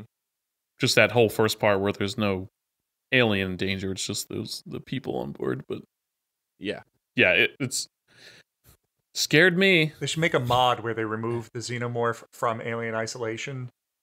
So then it's just the dread of where is it? And then like 3 hours in, you're like, I don't think there's an alien on this ship. And he just shows up at like the very end of the game. Like, where were you? Oh, I was in isolation. It's like one booth. He's in the back, just like looking out through glass. It's like I was in isolation and the credits roll. Like, that's it. We're done. No, I do actually, something you mentioned before, Tim, where you're saying like the whole thing with the guns where like you'd rather just not have them. I think in general, I'm glad that horror games, another change that's kind of come about recently where there was a big trend for a while where every horror game was a game where you just couldn't do anything about the monsters. It was like, oh, well, it's here. You better run. Like, that was about it. It was all hiding and running away. And like, it was kind of like those Amnesia Outlast type games, which is fine in moderation, but it was really a bummer when that was like all you had for horror games for a while. And I've always been much more of like, I like the horror intention that comes from, lo and behold, a survival horror type game where it's like the whole point is, okay, you need to manage your ammo and your healing supplies and stuff like that. And the tension that comes from like knowing how to approach an encounter as opposed to just, an encounter has happened and I must escape. Yeah. I think that having the option to stand and deliver and like hold your ground and fight back, and needing to, on the fly, judge whether this situation is one of those situations or not, or whether it's one that you need to disengage. I love that so much more for horror games. I think that's just, it gives so much more player agency, and it makes it feel scary because it's like you could make a wrong call, Yeah. When you're presented with a monster and your one option is to just get out of there, it's like, okay, cool, I know what's happening. I don't have that panic in my mind of like, what do I do? It's just like, okay, there's the door, I'm going. Yeah. Like, Which I think, like, I dig that. I think my thing is not so much that I would rather not have the weapons at all. It's a case of they present you with a creature that I know from watching like the movies and the lore and whatnot. Yeah, if I hit it with a flamethrower or I shoot it in the head with a pistol, it dies and everything else. Why is it here that it doesn't? If they were to take that out and put in a different creature that's like, oh, this is a different xenomorph that regenerates over time or something like that, then I would say, okay, like I could deal with that. So give me my weapons. I'll fend it off, but at least I understand, like, okay, that's why it's not dying from getting blasted. Yeah, because it was even wasn't it like an adolescent xenomorph? I don't remember. I've only played it through once, like from start to finish once. Yeah. They should take that exact idea for a game, and then just take the creeper from Jeepers Creepers, who regenerates over time, expand it from a ship to like small town Arkansas or whatever it took place in. Man, well, I haven't watched Jeepers Creepers in so long. They kind of did that with Resident Evil 3, the remake, and I actually didn't like that because every time the nemesis would pop up, you have the option to run, but the fucker does not stop chasing you, and the only option to really escape is to like start combat with him because he follows you into safe spots, and that's the scariest part about it. So when you're trying to escape, he'll approach you sometimes at the most inopportune times. Like, with Resident Evil, since the new remakes are calling back to like ammo management and inventory management, where you're not just given like a backpack that's like it's the D&D thing. The bag of holding. It's not a bag of holding where you could fit like a rocket launcher, a Jeep, a Mack truck, and like 100 other things in your backpack. It's like and bag and sack and berry. Yeah. In this case, it's like you got like 5 guns, but you only have the inventory to carry like 2 plus ammo plus space for other stuff to pick up. So you'll be going between back and forth your objective, and you'll get to that point where like the nemesis will pop out, and all you've got is your pistol. It's like, well, shit, I don't want to waste all of my pistol ammo on this thing when it's not going to really do much. So you run and grab your shotgun, and then you realize, like, I only have like 5 shells left, and you were trying to save it for something else, whereas this is just a passing encounter, which kind of sucks. Yeah. The actually, So the funny thing is the him following people into save rooms was a bug in an early build of the game. Oh, okay. Because I was gonna say, I'm like, that sounds crazy. It got patched out, but there was actually a huge amount of fans, myself included, that were like, please make that a functionality on like a harder difficulty. Yeah. Make it like the hardest difficulty, like make safe rooms not matter to Nemesis. That'd be awesome. Like I would love that just as an option. I won't bring another game up just yet, just in case it's on anybody's list. But there was another one where it's like you have safety in the save room, and I would cheese it of like start a fight, and then I would take 3 steps back, and the guy would be like, "Save room, can't enter." And I'm like, that's fine. Later, buddy. Yeah. So yeah, that's solid. So Alien Isolation, that's Nick's number 2. Yeah, all bangers so far. Really good picks on everyone's part. Did Echo the Dolphin have a sequel? They made another Echo the Dolphin called like Defender of the Ocean. I don't know. I think it's like an actual like 3D. It's not a Sega sequel. Mm-hmm. And if it does exist, I would not have played it. So my second game will probably just spark more discussion among you guys, so I won't have much to say about it. But I know you all walked the beat of Blockbuster back in the days. I guess what did we have back then? Magazines. There was maybe the internet a little bit in like 95, 6, 7, that kind of stuff. Dial up. But all you could do is look at the back and like read about the game, be like, do I want to try this? Do I want to rent this? Or if it's a sequel, you know kind of what you're getting. It's the same thing with VHS horror movies back in the day. It's exactly. You gotta grab them with that cover art. I'm talking to you, Chopping Mall. Chopping Mall, where shopping costs you an arm and a leg. I always walked by Resident Evil, and I'm like, what is that?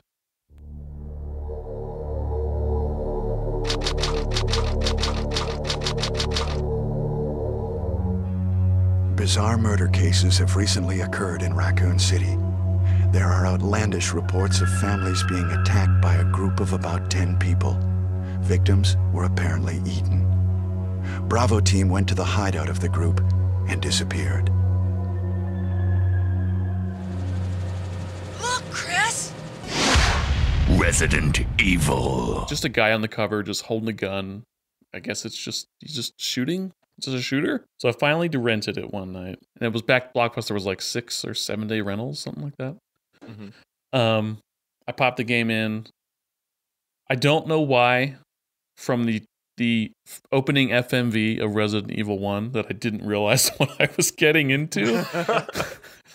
Or maybe I did, but I'm just like, maybe I can do this. Because I mean, it's just it's a slasher horror movie essentially for the opening sequence. It's like a movie. Yeah. It's like an actual movie. It's filmed. It's the coolest thing in the world. Yeah. It's very American Werewolf in London, like kind of, except no werewolves. I guess to the extreme. Weird dogs, right? There were weird dogs. Had to wait 20 years for the werewolves. So, you get that crazy, bloody opening horror sequence. They make it to the mansion. It's funny that intro, like, and then they have like introduce the characters. It's like very cheesy compared to like this like just terrible horror. Oh, dude, that's like listed as one of the worst voice acting and scripted lines of all time. Jill, the master of lockpicks, would have great use for this lockpick. Or I don't remember the full thing. Yeah. The master of unlocking. Yeah. It's an achievement in practically every Resident Evil game now. Jill, here's a lockpick. It might be handy if you, the master of unlocking, take it with you. And Wesker's hair, that's all I remember from that sequence. FMV is a lost art, man. Albert Wesker. But you get to the mansion and it's like, it's just silent. The clock is ticking. Literally, you just hear that grandfather clock and, the exposition, yada, yada. We're going to explore this place. And then you go, I forget what prompts you to just go down the one hall. And you about to go around that corner. Then I think it cuts to an FMV. And it's just like, you see the zombie. The first zombie just like eating that dude. And it just like slowly just like turns its head and just looks at you. And then gets up and comes after you. And gives I just a head like nod. Yeah. Not his though. He's like, yes. I saw that zombie coming for me. I just stood up, I pushed the power button, and I wasted my 6-day rental. Like, no, I'm good. I got my fill. Dina's the exact thing happened with me with Aliens. Same exact thing. I just like, shit, the 6-day rental is like, ugh. Slam it back on the counter. You gave I had this to lie to my trash mom. a child, sir. I think I had to lie to my mom that I played that game. But yeah, that was terrifying for me. That was just like, it's just a memorable, terrifying thing. And of course, I've gone back and watched. I mean, I could probably play that game now because there is a when you get older and the graphics are it's kind of like cheesy graphics. It's something I think you can handle maybe a little bit more. But yeah, it was terrifying at the time. And it probably still is scary to a degree, but I've gone back and watched like through the game, and it's like an excellent game. And then I never saw that Neptune sequence though until like I was researching the sharks in games. Yeah, that would have been. I don't know where that comes in the game. Do you know how far? Is that like towards the end or like the middle? It's like definitely like the last third of the game. God, so I never would have seen it anyway. It's actually as soon as you see it eating the helicopter pilot, you turn around to run away, and there's just a room with a shark. A shark right there. Oh, I mean, God. hey, if you do Resident Evil randomizers, there's a very real chance of that happening. Sort of like a Nuzlocke Resident Evil. Yeah, so there is a mod build of Resident Evil 1 remake for the GameCube edition of the game. I think you run it through Dolphin, but basically it randomizes the doors. What they connect to will remain consistent once they're established, but like the doors connect to random doors. Oh, that's so cool. Like what would have been the dining room is now like the backyard. It usually leads to it's more fun as like an experiment and like a challenge of like because it can soft lock you very easily or hard lock you because it can just be like, oh, I don't have the room, like the rooms that I have aren't giving me the keys, like, you know, like it can also be like the first door you open is the final boss fight, like that happens. So yeah. It's more fun to just kind of like dick around with, and it's like fun to mess around, and it's a good time. I've played it like once or twice, and it was cool. I know people hold Resident Evil 2 as like in very high regard in the series. Like, but did you guys like when you played the first one? Was that like a great experience for you guys horror wise? Yes. I actually didn't play the first one first. I played the second one first, and then when I got the first one, I got up to like the portrait painting puzzle, and I just had no fucking clue how to get past it. And it just sat on my, on my game shelf for years until I got like the strategy guide. I'm like, oh, that's how you do it. And then thanks, Prima. Yeah, pretty much. And then I was able to beat it, and then I was, I finished it, but I only played it through that one time. Resident Evil 2, however, like that one I was like completing on like S rank, and I played the absolute hell out of it. Yeah. Looking back, I prefer 2 to 1, but I played 1 first, and I love them both. Like, I love them both dearly, but I definitely just prefer, like, Leon's been my boy for as long as I can remember. Hell yeah. I remember the first time I played it, too, I died instantly because I didn't know how to raise my gun and fire. I didn't know about, like, the tank controls. Yep. Yeah, how long did that control scheme, like, last in the series? Like, would you, like, hold X to actually walk, right? It was very different than anything I'd played. You hold X to run. And then L1 to aim, and then R1 to fire, or, L2. But you R2. wouldn't move with, like, the directional pad didn't allow you to move. You'd point yourself. You'd turn with left and right, and then you would either hold forward or X, depending on how fast you wanted to go. Yeah, that's what I thought, yeah. That kind of threw me off. But yeah, that control scheme lasted up until Code Veronica X, I think was the last game that used tank controls. Yep. Like, in that way. Like, they were already cleaning up by then.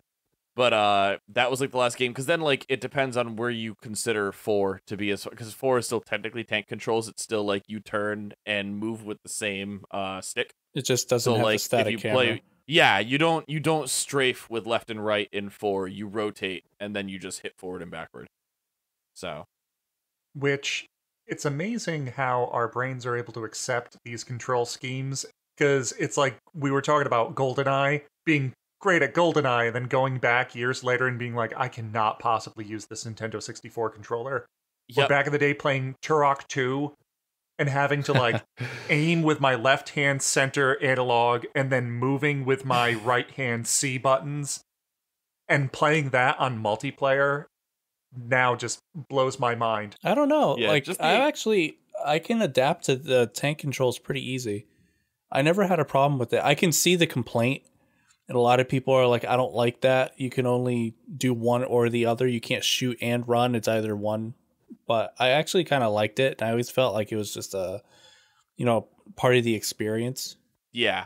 I never had trouble with tank controls, but I was never sure if that was just because I grew up playing them or if it was like they're not as bad. Because I played them a ton when I was a kid. So like I was never sure if it was just, oh, I'm used to this or like it's not that bad, you know? Yeah. Yeah. Which I know I'm among friends here, so I'll let you guys in on a secret. I've never played the first 3 Resident Evil games, whether the originals or the remakes of those 3. Shame Remake on you. 2 and I'm not a especially. horror fan. I'd say like, dude, like that's cool. I get it. Play Remake 2. Yeah. I'd say just play Remake 2. It's tough. Like as someone who like, it's literally my favorite video game series, I find it very hard to recommend people now who never played them go back and play 1, 2, 3 just because it's so obtuse. Like, I love them as someone who played them, and I think that they are very valid games, but, like, I get that the industry has changed since then. Like, if you were to tell someone, like, oh, you want to get into shooters, you wouldn't tell them now to go play GoldenEye, like you just said, you know? Yeah. Like, that would be, like, maybe once you're used to it a bit more, and, like, you play some more modern examples, then you can go try it, but... So, how would you compare it to something like, say, Resident Evil 6? Or 5? 6 is... Yeah, I was gonna say, 6 Chris is a tough one. punches a boulder... in half. Okay, so here's the thing. Resident Evil games are much like how I imagine a parent is with their children, where I love them all dearly. Fast and the Furious as a series. Yeah. I love them all dearly, just for different reasons. Except Umbrella Corps. Umbrella Corps is like the one that I can't excuse. But 5 and 6 are like... The issue with 5 and 6 is the pace. It's the pace and the tone, it being more action-based and not being as much of like a horror experience anymore, or like not a horror experience anymore. I appreciate that they tried. It's like if the rest of them were Alien, 5 and 6 are Aliens. Yeah, it's exactly like one's a horror movie, one's an action more movie. More like AVP. Yeah. Even then, like, Aliens did have the much more, like, colonial marine focus, at least. So, like, it kind of brought in, like, we're bug hunting. Like, let's go. But, yeah, no, like, 6 especially is, like, they're still fun. They're just not what people like about, or liked about Resident Evil. Because, you know, like, I feel like it may not be as much of a thing now. I kind of see it every now and then on Twitter and stuff. But, like, I feel like eventually there will come a point where it's, like, you know how people kind of came around where, like, it became okay to say that you liked Revenge of the Sith? Like, you know what I mean? Where, like, people, like, used to really shit on Revenge of the Sith, and then eventually it was just, like, I'm really glad that you're right, because it's, like, I always enjoyed it. I was the target audience when Lucas made the prequels, and I get the hate for the prequels, and I don't even dare talk about the sequels in an open forum anymore. Because it's just it's just unwise. It's so toxic that, like, no matter what I say, I'm either bashing women or I'm bashing some kind of race, or no matter what, it just doesn't work. And, like, I don't even want to do that. I can't. And the prequels are finally getting the love that they deserve. And exactly. And that's where I feel like we're gonna end up with 5 and 6. Is like eventually it won't be this like dirty thing to say that you liked Resident Evil 5, because it's like you like them just for different reasons. I like Star Wars Revenge of the Sith for different reasons than I like Star Wars The Empire Strikes Back, you know? Like, yeah. And it's just one of those things where it's like, I think 5 and 6 are very valid games that are well made and fun. They're just not the core Resident Evil experience. And I'm very happy that they're moving back towards that core experience of focusing on like the tension and the horror and the resource management and such, because the thing is, one thing that always gets me is people will shit on games like Operation Raccoon City, right? Which is an offshoot in the series. Basically, you play as an Umbrella-controlled cleanup team going into Raccoon City during the events of 2 and 3 to basically act as a cleanup crew, and you're kind of like black bagging all like the witnesses and stuff like that. It's a cool game. You get to play as the villains. It's very much like an action shooter, and it had some issues like design-wise. But the thing is, people always shit on it because they're like, "Oh, it's an action game." And my take has always been, since it came out, is like, who cares? It's a side game. Yeah. It's not main series, you know? Like, you should be free to branch off into different genres, especially in side games. That's the whole point. I get it, why it's more of a problem, obviously, based on the argument I'm presenting, when it's a main game. Where, like, oh, cool. Like, you get one Resident Evil every, like, 2 to 4 years, say, right? And cool, we got our Resident Evil. It's an action game. It's not horror at all. That's our mainline game. We have to wait, like, 4 more years to get another one, you know? Yeah. So I get that. And I'm glad that main series is back to horror, because I think that's how it should be. But if they want to give me like stupid side games where like, man, all right, so people were talking about Joe Baker today. Which was that he was the protagonist of the End of Zoe DLC from Resident Evil 7. And I don't know if you guys have seen that, but it's pretty much the coolest thing that game offers, because Joe Baker is an ex-Marine that lives in a swamp and punches gators to death. And the entire DLC is just you play as Joe Baker, who finds out that his niece Zoe has been crystallized by Evelyn after the events of 7. In order to save her, he has to go get the serum. And there's a bunch of molded between him and the serum, and you don't get guns. You get your fists. And it's just a first-person brawler where you punch these monsters to death. And that was a very welcome and fun and goofy addition to the ending of the very, like, serious and grounded 7. It was like, you know, it came after. It was a fun little epilogue. Yeah. And I want them to make a game based on that system so bad. Like, yeah. I actually just tweeted it today. Like, people were talking about, like, it was just a Joe Baker appreciation thread. And I was like, please, we're getting Mercenaries with 8. Please make Joe Baker a Mercenaries character. Because, like, the whole thing with Mercenaries is they're different characters with different loadouts. Put Joe in and have your loadout just be your fists. Slappers only. I would love that so much. Yeah, I still will always remember playing through 5 and 6. I played it through with, actually with our friend David, who was on the Fighting Game episode with Sam, where our goal was only make it through the game with, like, suplexes and kicks. Yeah. And just that, like, the BSAA that Chris worked for, we referred to as the Big Strong American Army. And it was just only suplexes. If I could punch it, really that's good. It. No guns. Game over. Yeah. So awesome. They'll always hold a spot in my heart. But yeah, I agree. It's, even as somebody who didn't come in at the beginning of the series, I came in at 4, and that kind of brought me into the fold on it. I was excited for 7. I loved the idea of 7. I'm excited for 8.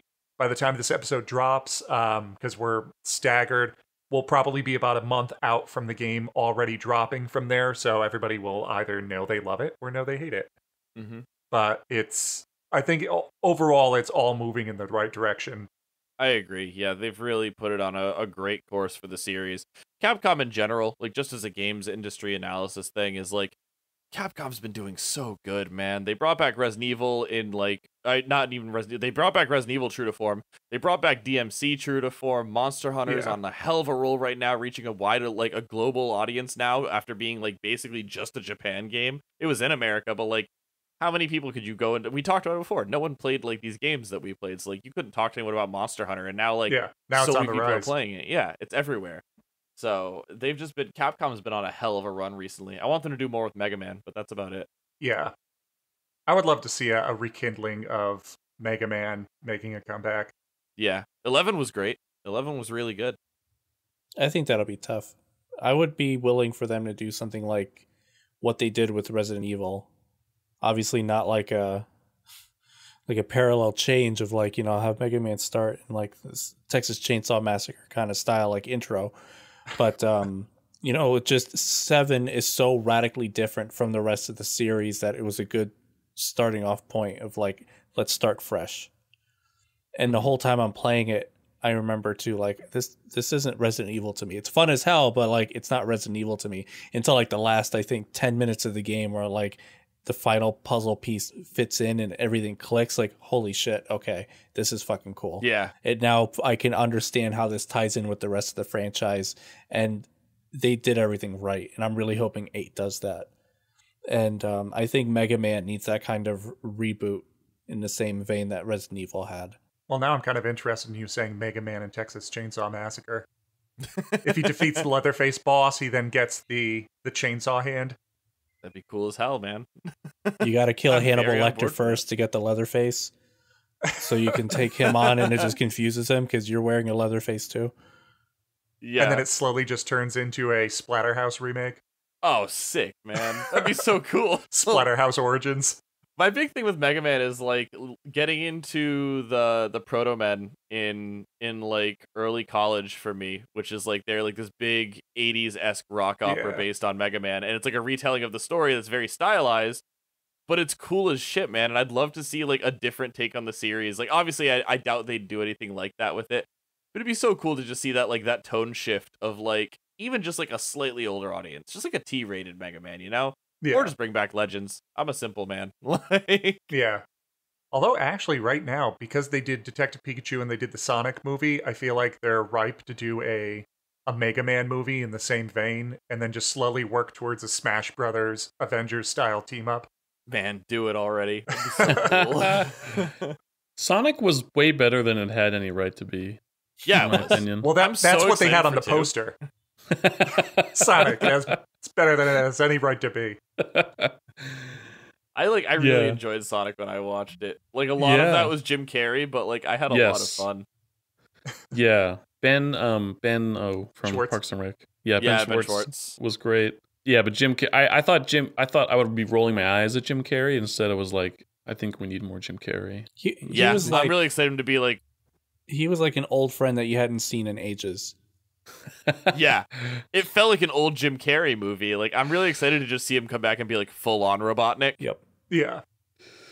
Oh yeah, that last scene with him, yeah. So that was Resident Evil. You did a really good job. This case was just too weird. This case was...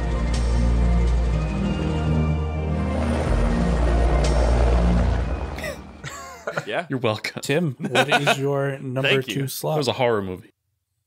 This one you know, Nick. So this is a game from August of 2015 on PS4. We had we've had a series of nights that we coined specifically around this game. So let me by saying it, one of my favorite gaming memories is getting this game, making a weekend out of it, where Nick and I in our first apartment, when we moved in together, we would get food, we would get snacks, we'll settle in at like sunset, we'll start playing this game, and we'll wrap it up just as the sun's coming up, and we called it Until Dawn, Until Dawn. Imagine a night This was the right thing to do. where every single action It's definitely creepy down here. affects your fate and the fate of those around you. We need to go get help now. Could you live with the consequences?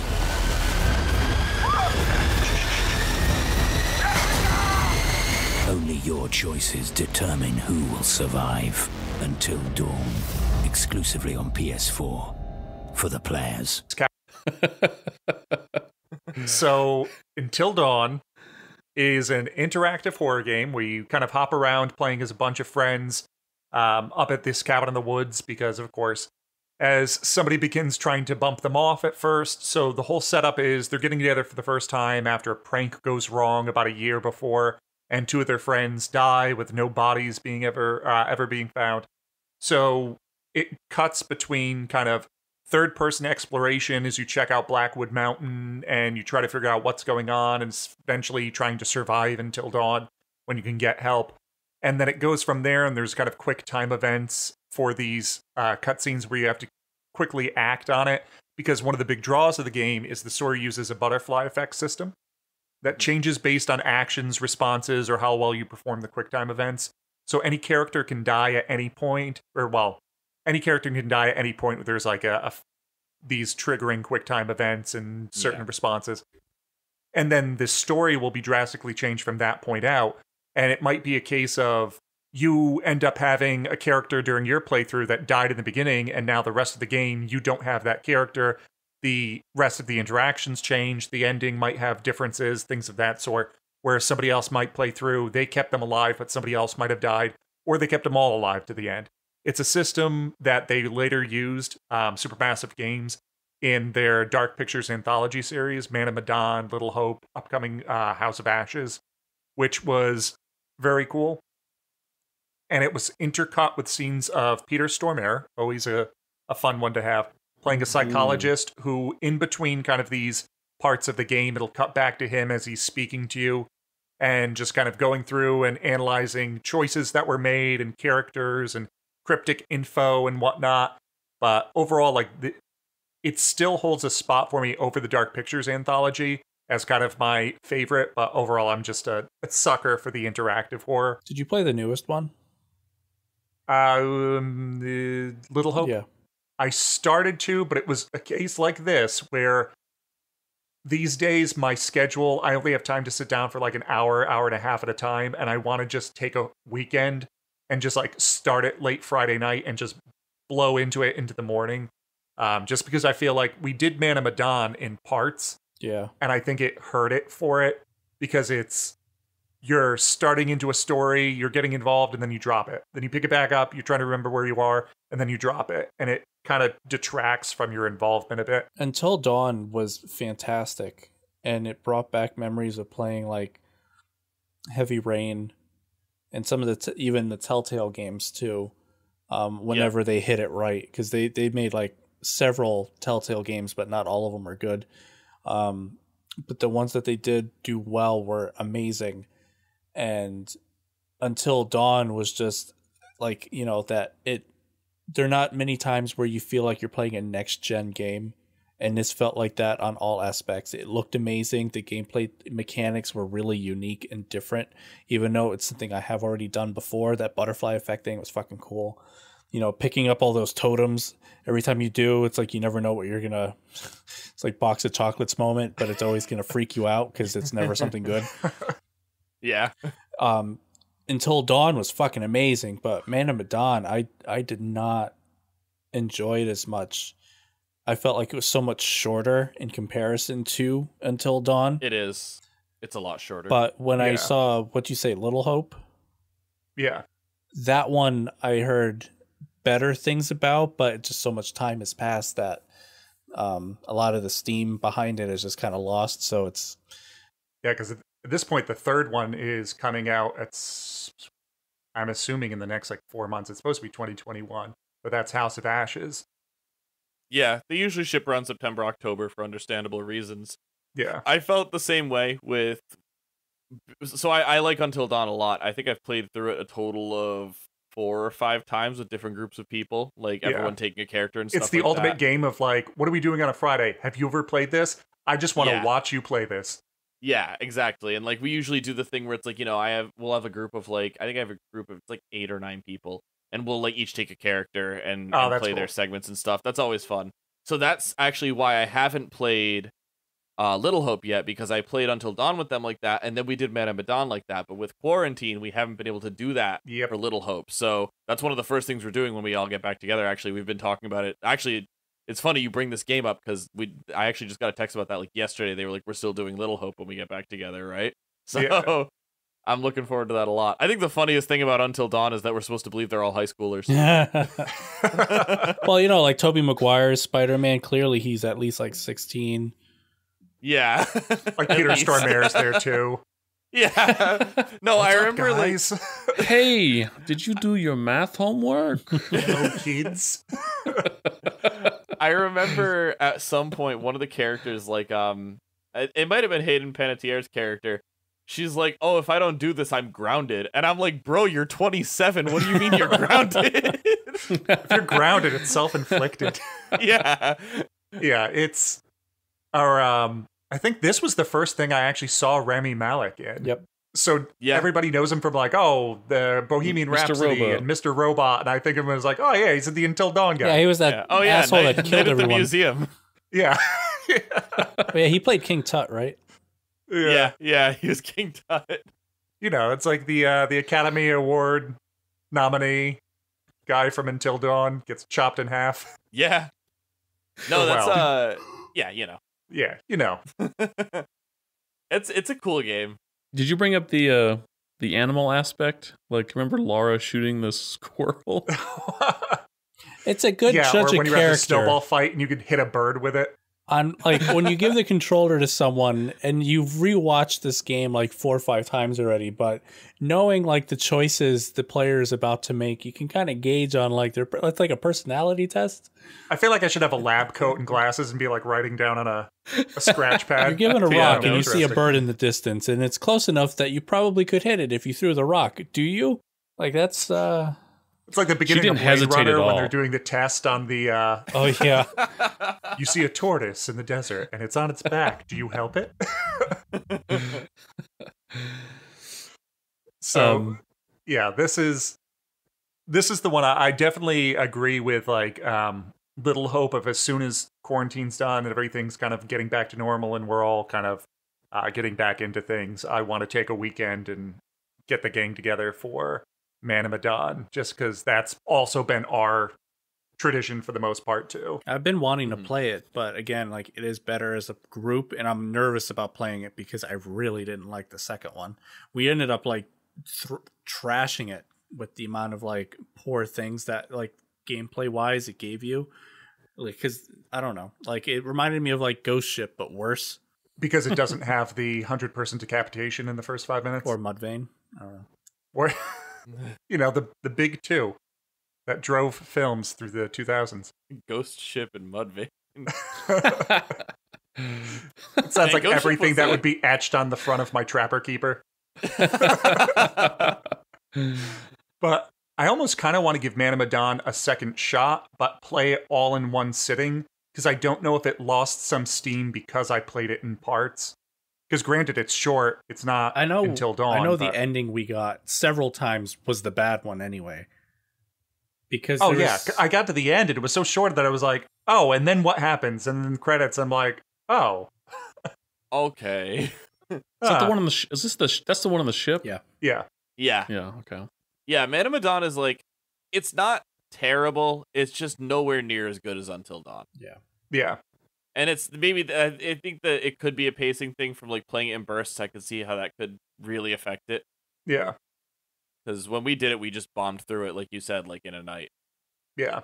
Which also I know, like, it's $30 compared to 60, but yeah, hey, I would pay another $30 to have $30 more worth of games. Exactly. You know, please give me more interactive horror games. It could be the location too, because having a game set in the middle of the woods while it's snowing and just like the whole like location, I feel is a lot more appealing than just being stuck on a ghost ship. Literally, yeah, a haunted ghost ship. I mean, for Dean, probably the scariest part is the beginning when you go diving and there's the shark. Yeah. Won't be holding the controller for that. Clenching intensifies. There's always a damn shark. That was originally the last line of Jaws before they're like, punch it up. Yeah.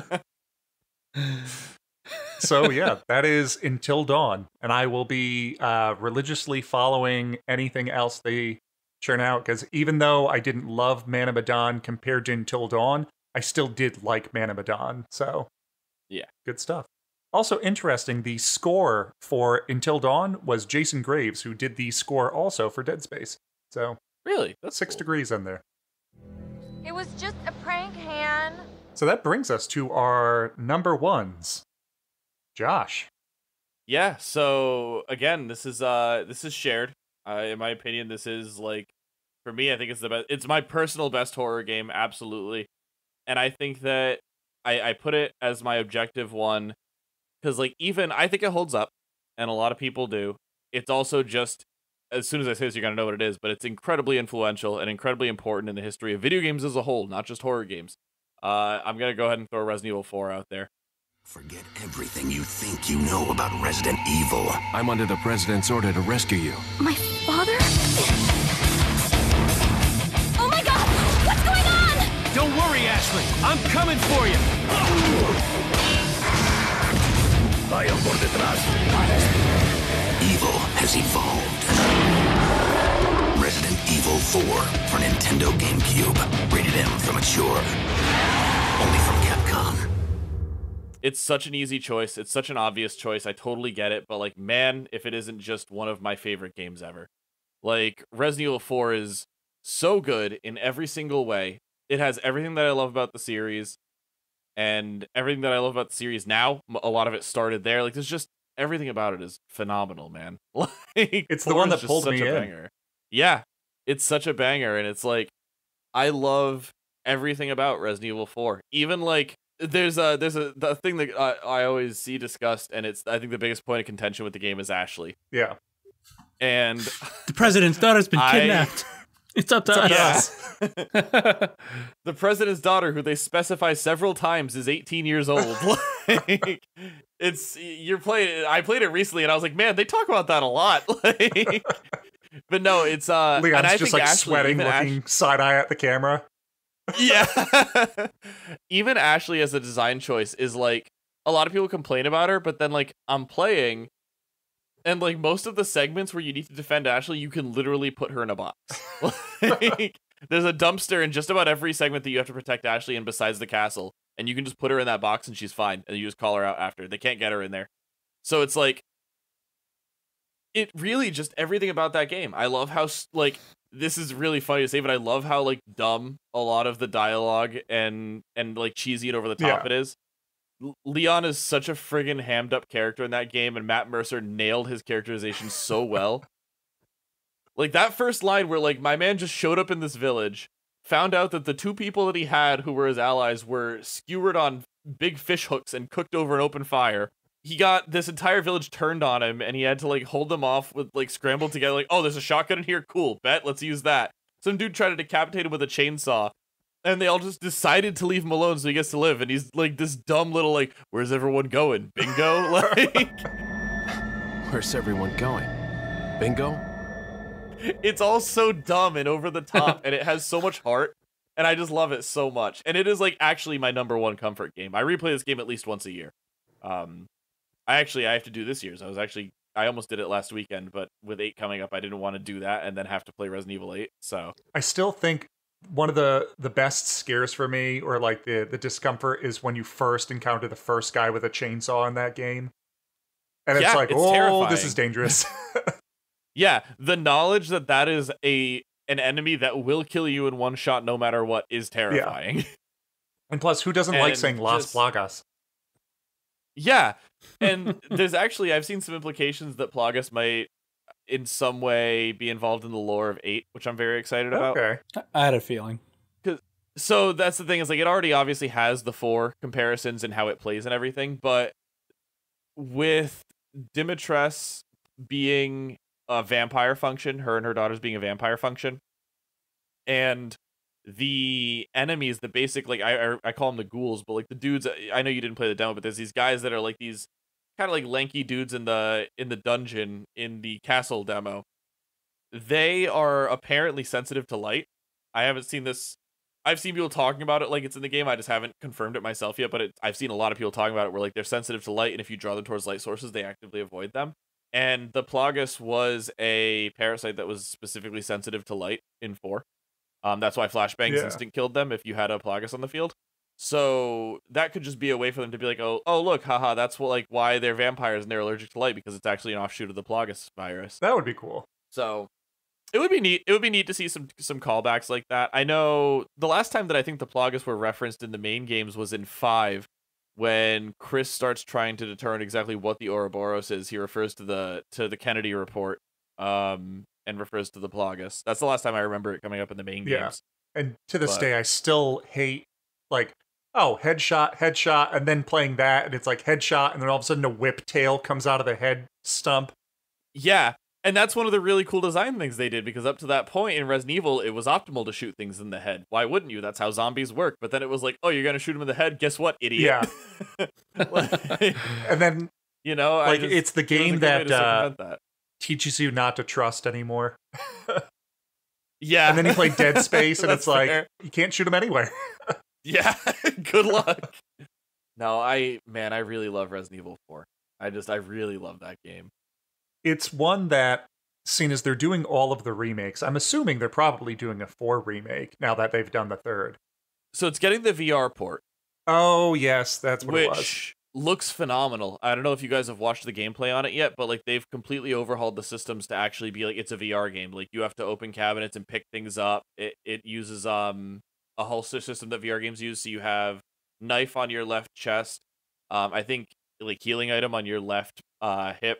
Right hip is handgun, or like basically like sidearm, and right shoulder is long arm, like rifle or shotgun. Okay. And it's been completely overhauled where the enemies everything still looks the same, air quotes, but it's all been upscaled and like made to look even prettier than the recent like ports have been.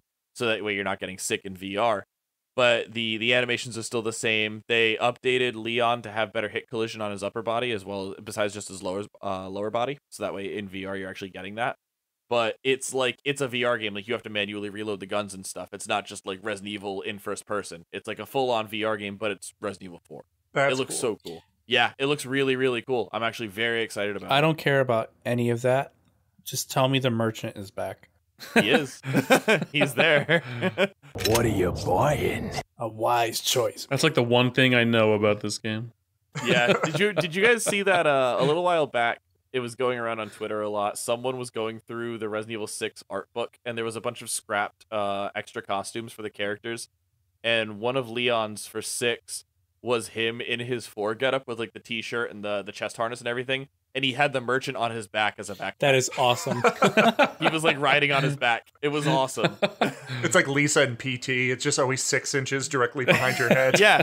No, he was like tied to Leon's back, so they were back to back. And he was like, you know how like did you guys play Death Stranding? No.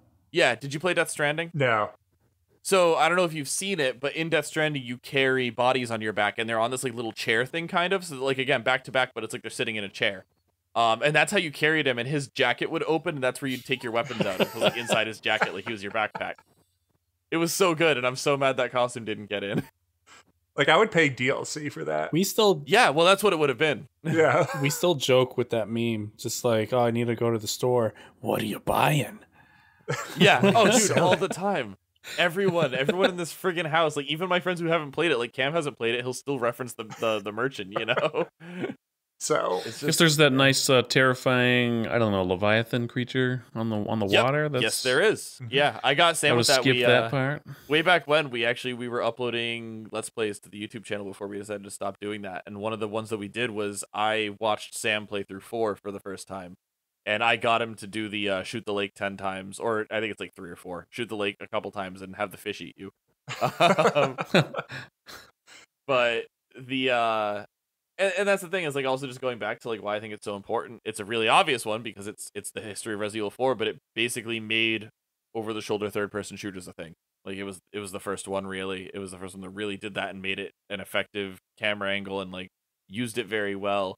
It's overall just a well designed game, but that was a huge like just donation to the industry of video games as a whole. Like, yeah, that's where all these things come from, you know, and that gets built upon obviously with games like Gears of War and stuff like that.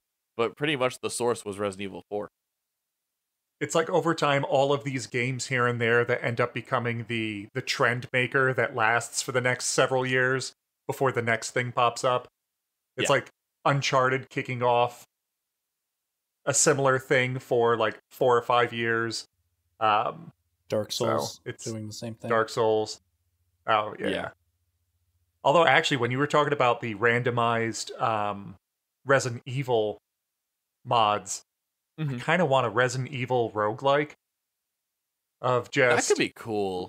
You're in like a police station, or you're in the mansion, and it's just all randomized rooms every time. Yeah, that would be really sick, actually. And like finding new weapons and stuff, man. Yeah. That'd be really cool, damn. Surprised they haven't done anything like that.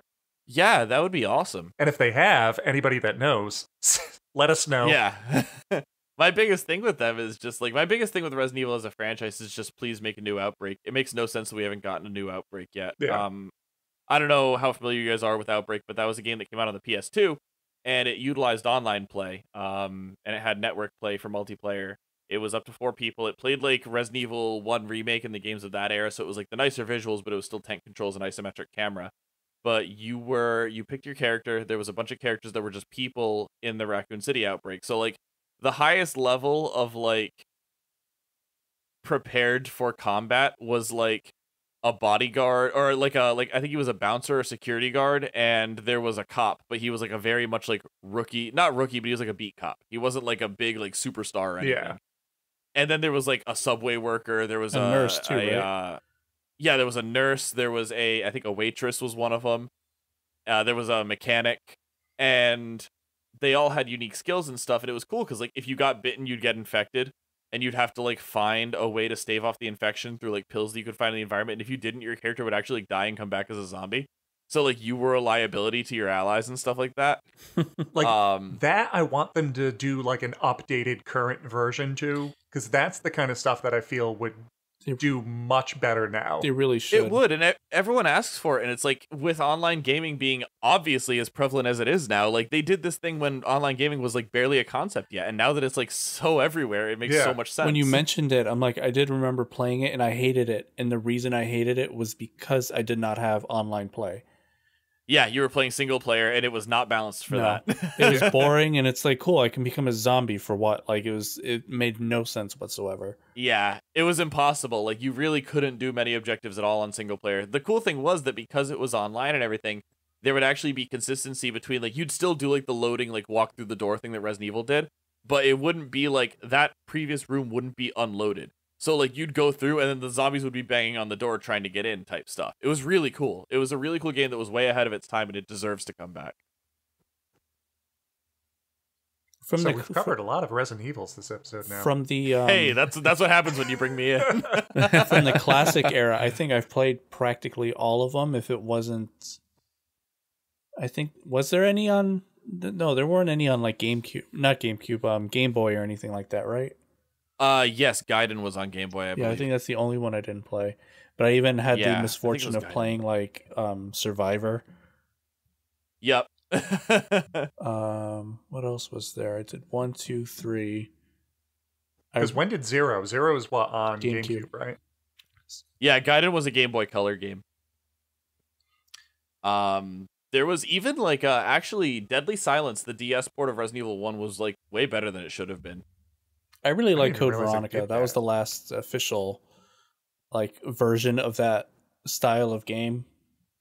Yeah. And I really enjoyed it. Zero was still pretty good too. It was like a nice Zero was cool, It was a nice mix of like classic and like the modern at the time because they were remaking it on the GameCube. Yeah, there was something at the end of Zero that was a huge pain in the ass. I just can't remember what it was. I just remember there being like one really unfair fight. Even as someone who like usually thinks that people complain too much about how hard Resident Evil is, I remember there being one fight that was just absolute bullshit in Zero. Xenomorph? I just can't remember which one it was.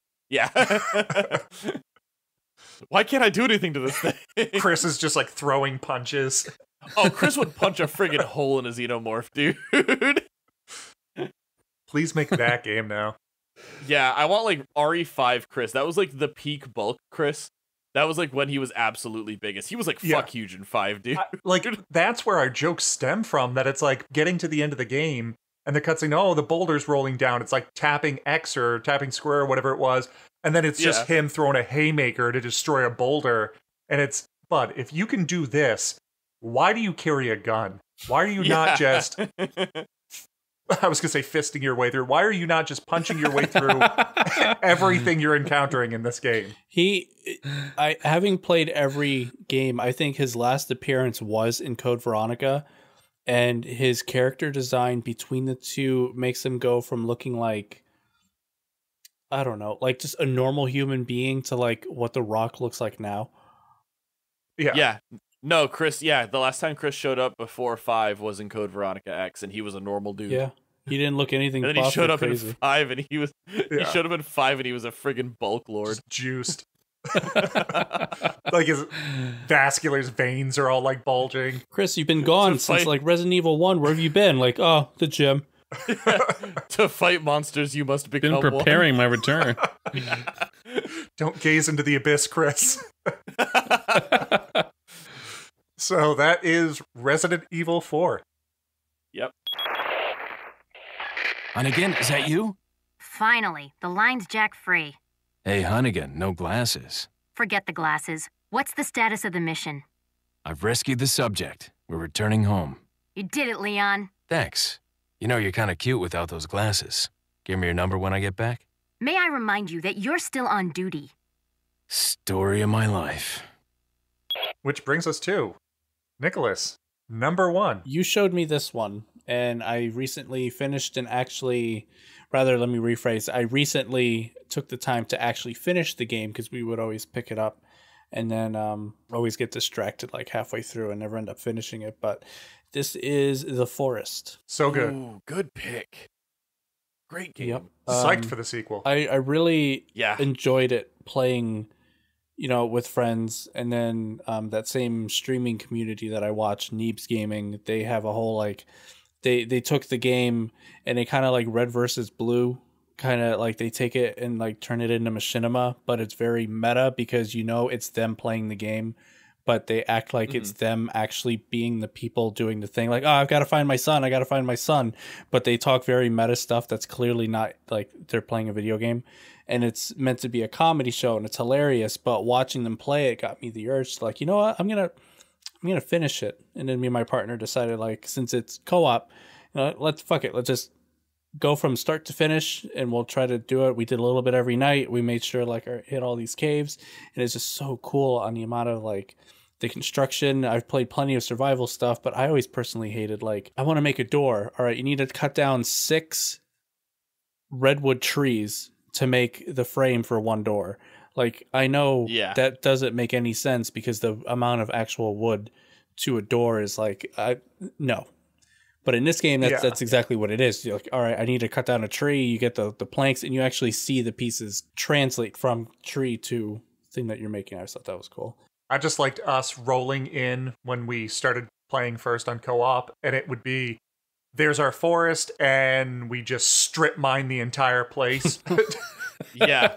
We just start getting into that rhythm of like, okay, we have 4 guys here, and then just 3 start chopping. 1 is putting everything together. Machine. Exactly. My brother and a couple of my friends, they had a server that they were playing on. I couldn't because they'd play during the day when I was at work because they're still home. But I'd check in on them and I'd see what they were doing. And I was like, bro, how can they even call this game The Forest anymore? Because they just live on like a plain. Because like all the trees are gone. Like everything's been mined and just like a scout. Down. It's like, I see them coming 3 days out. Yeah, exactly. The crafting is cool. I really like how you get to combine all the stuff into what you're trying to make. And then your teeth axe. Yeah. And then the actual building crafting in itself, you use like your little crafting guide, and like you can customize, you can make pre-built stuff, and it's pretty cool. It's different than the standard like survival action game that a lot of them have been coming out ever since, like Minecraft, Ark, Rust. The Forest could fit in that category, and it does belong in it, but the single person or cooperative narrative for a story is a lot more than some of the other games actually provide. I didn't get deep enough. I played that a little bit with you guys, right? That's what we were playing, The Forest? With the cannibals and all that? I obviously didn't play enough. Yeah. With the Cronenbergs. My schedule just got crazy. But really good monster designs in that game. Yeah. Yeah.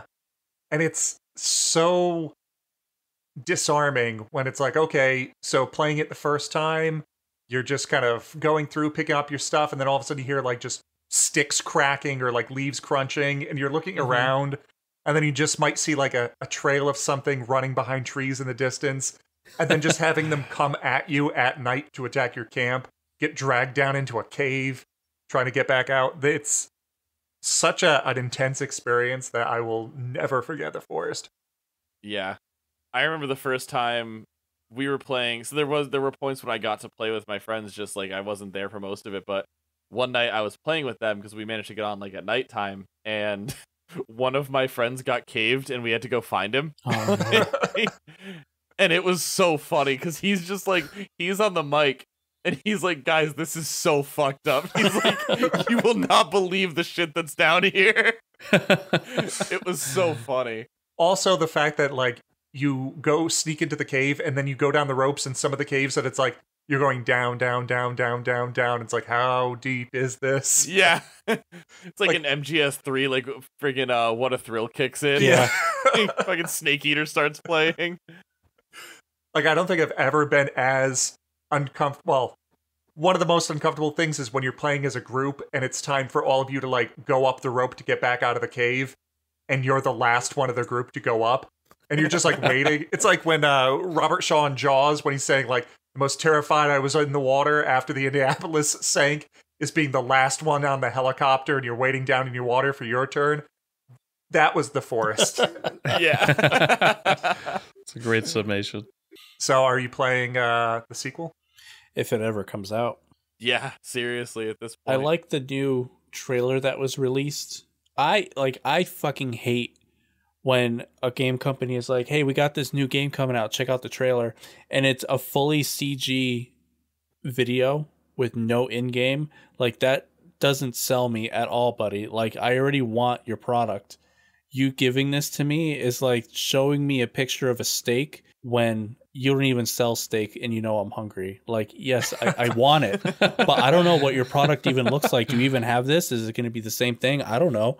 So then they finally released the trailer. I'm like, wow, this actually looks fucking amazing. You could tell it's the same system. They updated it, and with modern graphics too. Because I mean, the Forest looks good, but there's still a lot of room for improvement for it being like a game that's like, how old is it? Like 6-7 years old? Yeah, I bought it when it was in early access. Like, I bought it actually. Like, I wonder, can you see when you bought stuff on Steam? Maybe. Yeah. Because I think I bought it like the first week it was up, if I remember correctly. I remember seeing it very early. I know it hit early access the year we moved to Mass. So that would have been like 2014, I think. I have 73 hours logged into it. Because I remember it hitting early access. I bought it the day that it hit early access. I got 2 copies to get my brother into it. And then he logged on like once, never came back again. I was like, well, this is going to be an uncomfortable single-player playthrough. Yeah, the last time... So, I can see the earliest I'm seeing on here is 2015 for me. It officially released April 30th, 2018. Yeah, and I can see the earliest I was playing it looks like was January 10th, 2015. So, it's been a bit. Yeah, so I'm ready for a sequel at this point. Yeah, definitely time. Dean, if you ever wanted to play through, I'm sure we can go back through before the sequel comes out and play a beginning to end The Forest. We didn't even really get that far at all. I don't think. I barely played it. You just gotta as long as we go there a couple with determination, we can get through it fairly quickly. Because every time I've picked it up, the problem I have with it is like, so if you don't know, the game is about, you're on a plane, you're flying with your son, the plane crashes, you wake up, you see this naked guy decked out in like all red paint. He steals your son, and then like you fall back asleep, and then when you wake up, you're like, oh shit, where's my son? I gotta find him. And then you're just finding clues and like little breadcrumbs that your kid is leaving behind with these pictures that he's drawing, and you're trying to figure out where he is, and that's the whole game. But you don't actually have to do any of that. You can just basically build and just survive. And every time we played, I always felt like we got so fixated on building a base and not focusing on anything else that I felt once I actually decided, all right, I'm going to beat it this time. I still did the base thing, but I did bare minimum of necessity. And I made sure to constantly only, like, I didn't get like 10 different grilling stations and, all the water pots and all that. Like, all of my food is going to be gotten or received from the caves. And I only have like dried fish and like a water jug with me in the event that I don't have soda or snacks to eat as the main source of food. And that really helped keep focused on always stay in the caves, keep finding more stuff, because once you get comfortable outside, you start to lose interest real quick. And it's the caves that really draw you in when it comes to the story. Yeah. Yeah. I was just concerned about trying to get better at shooting birds with my crude bow and arrow. A true hunter at heart. That was my focus on the game. It's like, all right, I'll follow you guys when you say it's time to go to the caves. I want to kill some birds. So, yeah, The Forest is a great pick. Yeah. Which I guess brings... Dean, your third and final. Third and final. So what is your scariest game of all time? I think this one straddles the line between it was scary and it's like also very good. Are you saying none I of didn't these play others this were? I meant like my other, I mean Resident Evil, I guess, yeah, it's good. But like subjectively. It wasn't just how scared I was, but I actually didn't play this game. I watched somebody else play it because that's how I do horror games. Okay. But it was one of my good friends from high school. One of those guys you lose contact with, but I always had this memory with him. Slept over at his house. He had PlayStation 2, and he had played through this game, I guess, once or twice because he just knew the ins and outs of it. And he essentially played it for me, like, let's play this game, and it was Silent Hill 2. You promised you'd take me there again someday. James!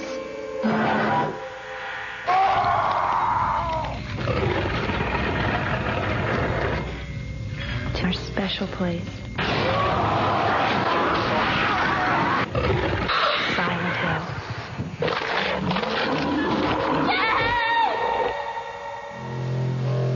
Silent Hill 2. Rated M for mature. For PlayStation 2. From Konami. Yep.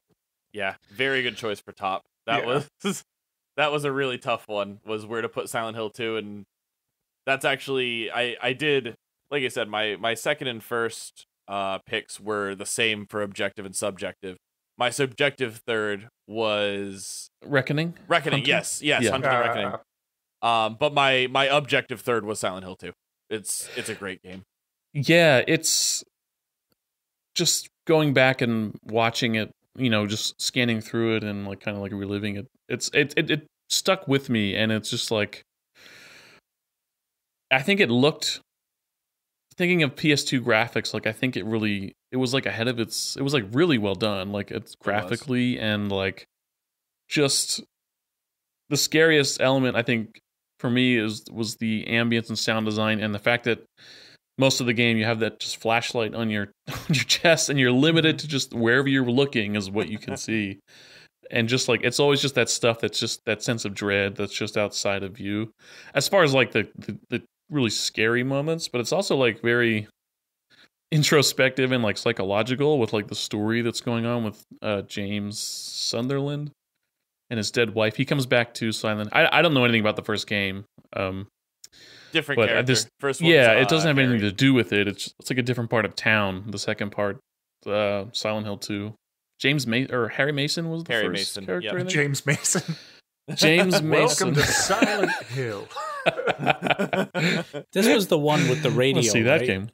That would start to do like the radio noises. that it Both of them distorted had that. when One had that as distorted well. when you were close to an enemy. The radio is a standby feature that's been in all of them. It's great. It's such a good way to handle it. Yeah, it's a cool, just like, also, I must have been 13 or 14 maybe when I watched him play through this, something around there. So, hey, I'm a scaredy cat, but it was easier watching him play, and it was just like a good story too. Like it's his dead wife writes him a letter, and he goes back to this town, Silent Hill, where they visited years ago, and supposedly, and encounters all these characters there, and you kind of realize that they've all done something kind of terrible in their lives, and come to this town, and this town represents something different to each one of them, and like deals a lot with guilt and loss, and like she's just like, I don't know, like it beyond the terror, it was just like a very like harrowing kind of experience with the story itself. Perfect for a growing kid. Yeah, and it's like, well, yeah, my formative years, I'm like, yeah, but like Pyramid Head, I don't know why that should be a scary thing, but like he's absolutely terrifying. Yep. I think when you first see him and you know his sounds, and like when you hear them later on, there's like a good moment where like you touch this like fence and it's like, oh, it's like kind of rusty and it's about to fall, and then you hear his knife dragging and you kind of start freaking out, and the door in front of you is locked, and you're like, shit, and he just like storms you and like bum rushes you through these gates, and you learn later he's just kind of like a character you invented in your head to like punish yourself for murdering your wife. Yeah. But spoiler. Yeah, spoiler. It is. If we're gonna get into it, then yeah, it's I think one of the most interesting parts of 2 is the slow turn and the slow realization of how bad of a person James is. Yeah. I think it's really interesting to see that it's like, oh no, you're the bad guy in this story. Like you are a terrible, terrible person. Yeah. Right. And I mean, what ending did you guys get when you played? Oh, I don't. I think based on the boss fight, I mean, it being a boss fight, I think is the ending. Like it's like it's like the Maria in disguise. Like yeah, I think it's like the woman like flying around like on the rooftop. Yeah. So that was the ending that we got. Gotcha. Yeah. Because there's one of the things that I think is really cool about Silent Hill 2. Yeah, there's like 6 of them. Yeah, there's a bunch of them, and one of them is actually accessed by, if you get hurt and you leave yourself at low health, basically you have a meter that's hidden. It doesn't tell you anywhere that you have this stat, and you can't track it. But if you can track it if you like know the metrics, which people have like worked out at this point. So like you can technically keep track of it if you do a lot of like if you have like a little chart that you can keep track of where you are for this. But getting hurt and leaving yourself at low health for extended amounts of time. Specifically, there's an item you get that is a knife, and you can inspect it like you can inspect all items. The knife doesn't do anything in the game, but you can inspect it, and every time you inspect it, it adds to this meter. And basically, there's an ending where James ends up committing suicide, and that's directly affected by how well you take care of yourself and how much you look at this knife and stuff like that. Oh, that's how you unlock that one. Yeah. Yeah, he drives over a cliff in that ending. Yeah, it's just interesting that there's like that very, again, like kind of like almost meta, like tracking more things about how you play the game and like your state of mind towards your character, and that affecting your ending, I think is really interesting. That's a very PT kind of thing of yeah. It's like all these little minute things that you're doing that are going to end up making a big impact overall. I haven't played it Yeah, since being a teenager, and it just sucks on like there are a few games that I've been wanting to replay, but I don't know how without having to buy a PlayStation 1 or at this point like a PlayStation 2 to pick up the original. Where did the remake land? They did a Silent Hill like HD collection bad. or something. Yeah, right? it was bad. It was bad. Okay. Yeah, it ran like garbage. They changed out like there's a really famous one that's really funny to me where there's the ranch in Silent Hill 2. In my restless dreams, I see that town, Silent Hill. It's a little wild and a little strange when you make your home out on the range. And the sign for Silent Hill Ranch, the font has been changed to Comic Sans for some reason. So there's a sign that just says Silent Hill Ranch and Comic Sans on it. Like it's real bad. Like it's just a really bad port. I got a letter. A dead person can't write a letter. Mary died of that damn disease 3 years ago. Singing, yippee-ki-yay, yippee-ki-yay, what? But sir, that's the Instantly scariest not thing in this scared whole of this game. anymore. Yeah, exactly. My God. Has Konami The gone too spookiest far? of fonts. What kind of people am I dealing with? With them doing all of the Resident Evil remasters, because they've been doing good work as far as that, it'd be great to see like a company go back to do the Silent Hill games, just because I feel like it might be, as Nick said, accessibility that's holding back so many people from being able to actually get in on this series. And it may be a case of, yeah, well, if a new one comes out, I might not care as much because I didn't play any of the previous ones. I feel like Resident Evil, because they're constantly making new ones, there's always a current system that you could at least kind of try to pick something up on. The thing I don't understand is that what is Konami currently doing as their main profit driving, like pachinko machines? Yeah, yeah. So no, he's right, because I remember when Metal Gear 3 got a remake, and everyone was like, "Oh my god, this is going to be amazing." They put it on a pachinko machine. Yeah, it was real bad. And they actually they just announced recently that they're shifting their focus back to games, though. They did put out a statement in regards to, because they're not showing up at E3. They had said they were going to. They just bowed out this week, but they said it's just because they don't have anything ready in time. But they said all our focus is on video games right now, and we have a couple really big projects in the works. Because with Kojima getting fired or leaving or whatever, like I get both perspectives, because I love Hideo's work and everything that he's done. Metal Gear is one of my favorite franchises of all time. I'm sorry if I'm ignorant on this. Did he have involvement with Silent Hill? Not Silent Hill before Silent Hills. Yeah. Silent Hills was his first involvement with the franchise. So I think that might have just been Konami putting all of their eggs in one basket with the most recent one, because they shot themselves in the foot.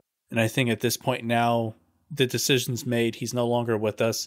We can never go down that route again. And with how everything was marketed and with how things were left with Hideo leaving, I don't think they'll ever return to the Silent Hill genre again. Yeah.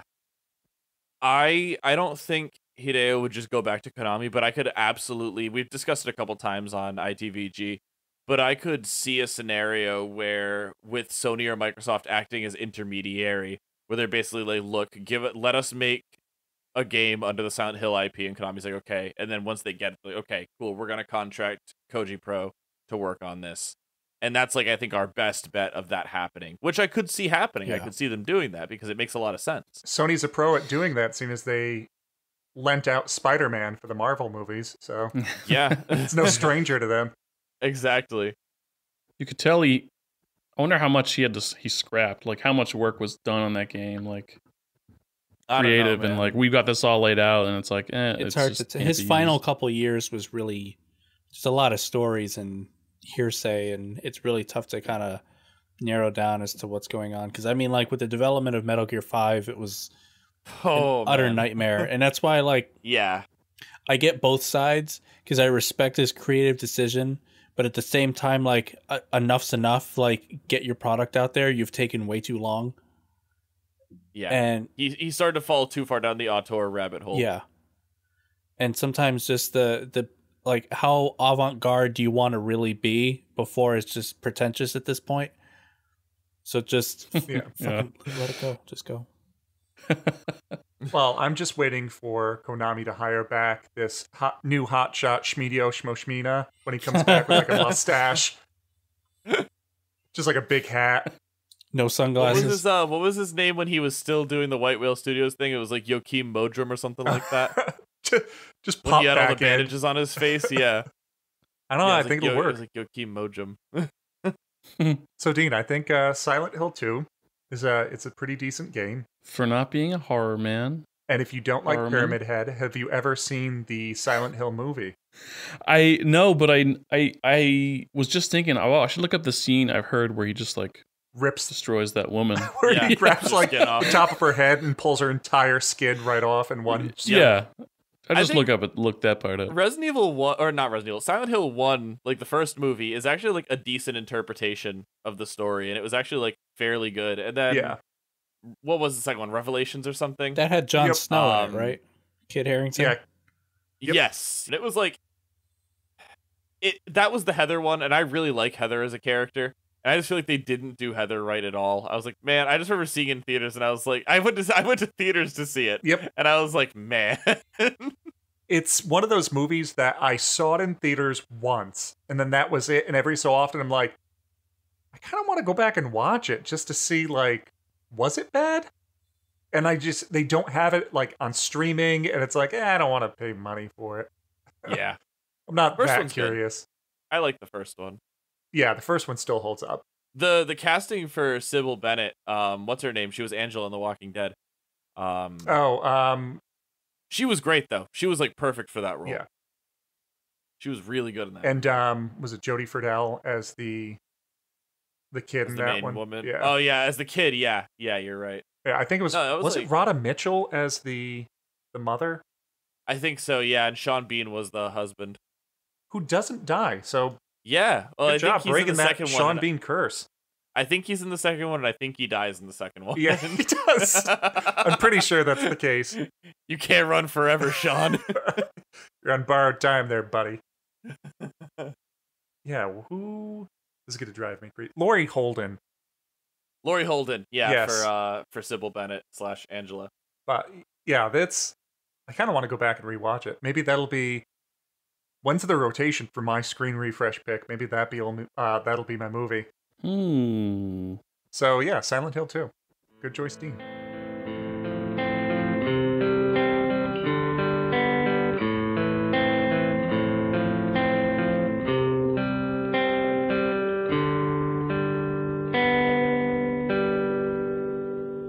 Which brings us to my number one to round this out at our all time 2:48 mark here. So this was the earliest of 3 games on my list on Xbox 360 in 2005.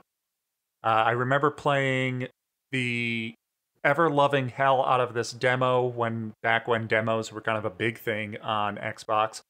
It is Condemned: Criminal Origins. Running from the Bureau will do no good. Someone else killed those policemen. Shot with your weapon, and you will be blamed for their deaths. Open up, it's the police.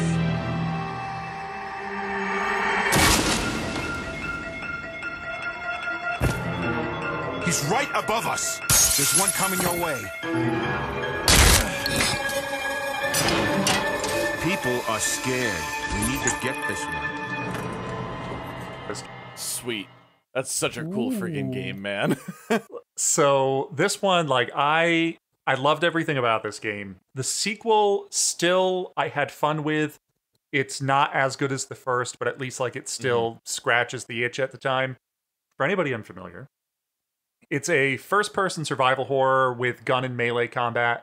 And since you're a criminal investigator, you're getting you go to a number of crime scenes and kind of you encounter things throughout the game where you have to use various tools like UV lights and cameras and whatnot to gather evidence at these crime scenes. And you send them back for analysis or figure out more information for the case. Because you play as Ethan Thomas. He is a investigator who begins a case on a serial killer called the Matchmaker. And when you arrive at the scene, you and some other cops end up hearing a noise. You think it's the guy, so you decide to split up and go looking for them. And while you're looking for them in this building, you end up getting your gun taken. You got knocked out and your gun gets taken.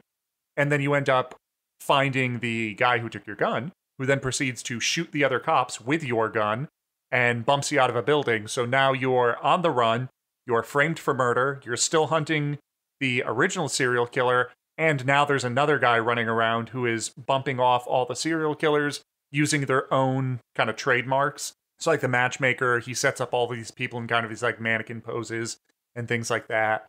So serial killer X is the serial killer who's kind of hunting all of the other ones down. He tells Ethan, like, I'm on the, we're kind of doing the same thing. You're hunting them down, I'm hunting them down, I'm just killing them. So while you're trying to find the guy, the whole city's kind of going crazy. For some reason, birds are dropping out of the sky, homeless people are just fighting in the streets, people are getting violent. And I still remember my favorite level in the entire game is, I think it was like the third level, when you get to the department store at the mall, when you're hunting down the Matchmaker. And it's all these mannequins in the store, and you'll like turn around, and when you turn back, the mannequins have moved, or the mannequins are like now circling you behind. And is it cliche? Maybe. But it's effective and it's great. And as far as the combat itself, like you get guns throughout the game, but you can only carry one. It's very sparse ammo throughout the game. So it's usually kind of a pick up, use it, drop it, because it's not going to be a carry this for the rest of the level kind of deal. But you have a lot of like pipes, boards, things of that sort, a board with a nail in it. He's got a board with a nail in it! And you also get a taser that charges up over time. And you can shock a guy, and you have legs that can kick. So for a very long time in this game, back in 2005, I would love to stun gun people and then kick them in the groin throughout my entire playthrough of this game. It was my go-to. Yeah. I feel like, maybe I'm remembering wrong, but didn't Condemned also make it where, like, if you kicked them, like, in the nuts, it would be, like, actually, like, it would be, like, you actually kicked them in the nuts, like, there was actually, like, a reaction to it? Yeah. So it would be like they drop down. Yeah. So it was a blast. I love that. And I love how your guns, like, if you have a shotgun or something, you can flip it around and use it like a melee weapon, but as you do it, it'll actually, like, break the stock, and then you wouldn't be able to use the gun. So it's like, I'm out of ammo, and then you can literally just beat somebody with it until the gun just breaks apart, and then you have to go find something else. Yeah, I was gonna ask if the mannequin sequence was in Criminal Origins or Bloodshot, because that was so cool. The bear was in Bloodshot, I remember that. Yeah, which Bloodshot added cool stuff with like the environmental kills and the finishers and things like. Or actually, I think the finishers were in the first one too, where when you knock a guy to their knees and they're stunned, like, you have the option of hitting on the D-pad to either like do a finishing blow, snap their neck, headbutt them, which was just kind of does it really affect how they go out? Not really. It's just kind of a fun choice on animations. So I always dug it. Yeah, that was a cool game. It was like, I think it's really funny listening to you, not even funny, but it's like, it's interesting listening to you recap kind of like the general synopsis of the plot. Because that game was like, in retrospect, that game was so high concept. There were so many friggin' things going on in that game.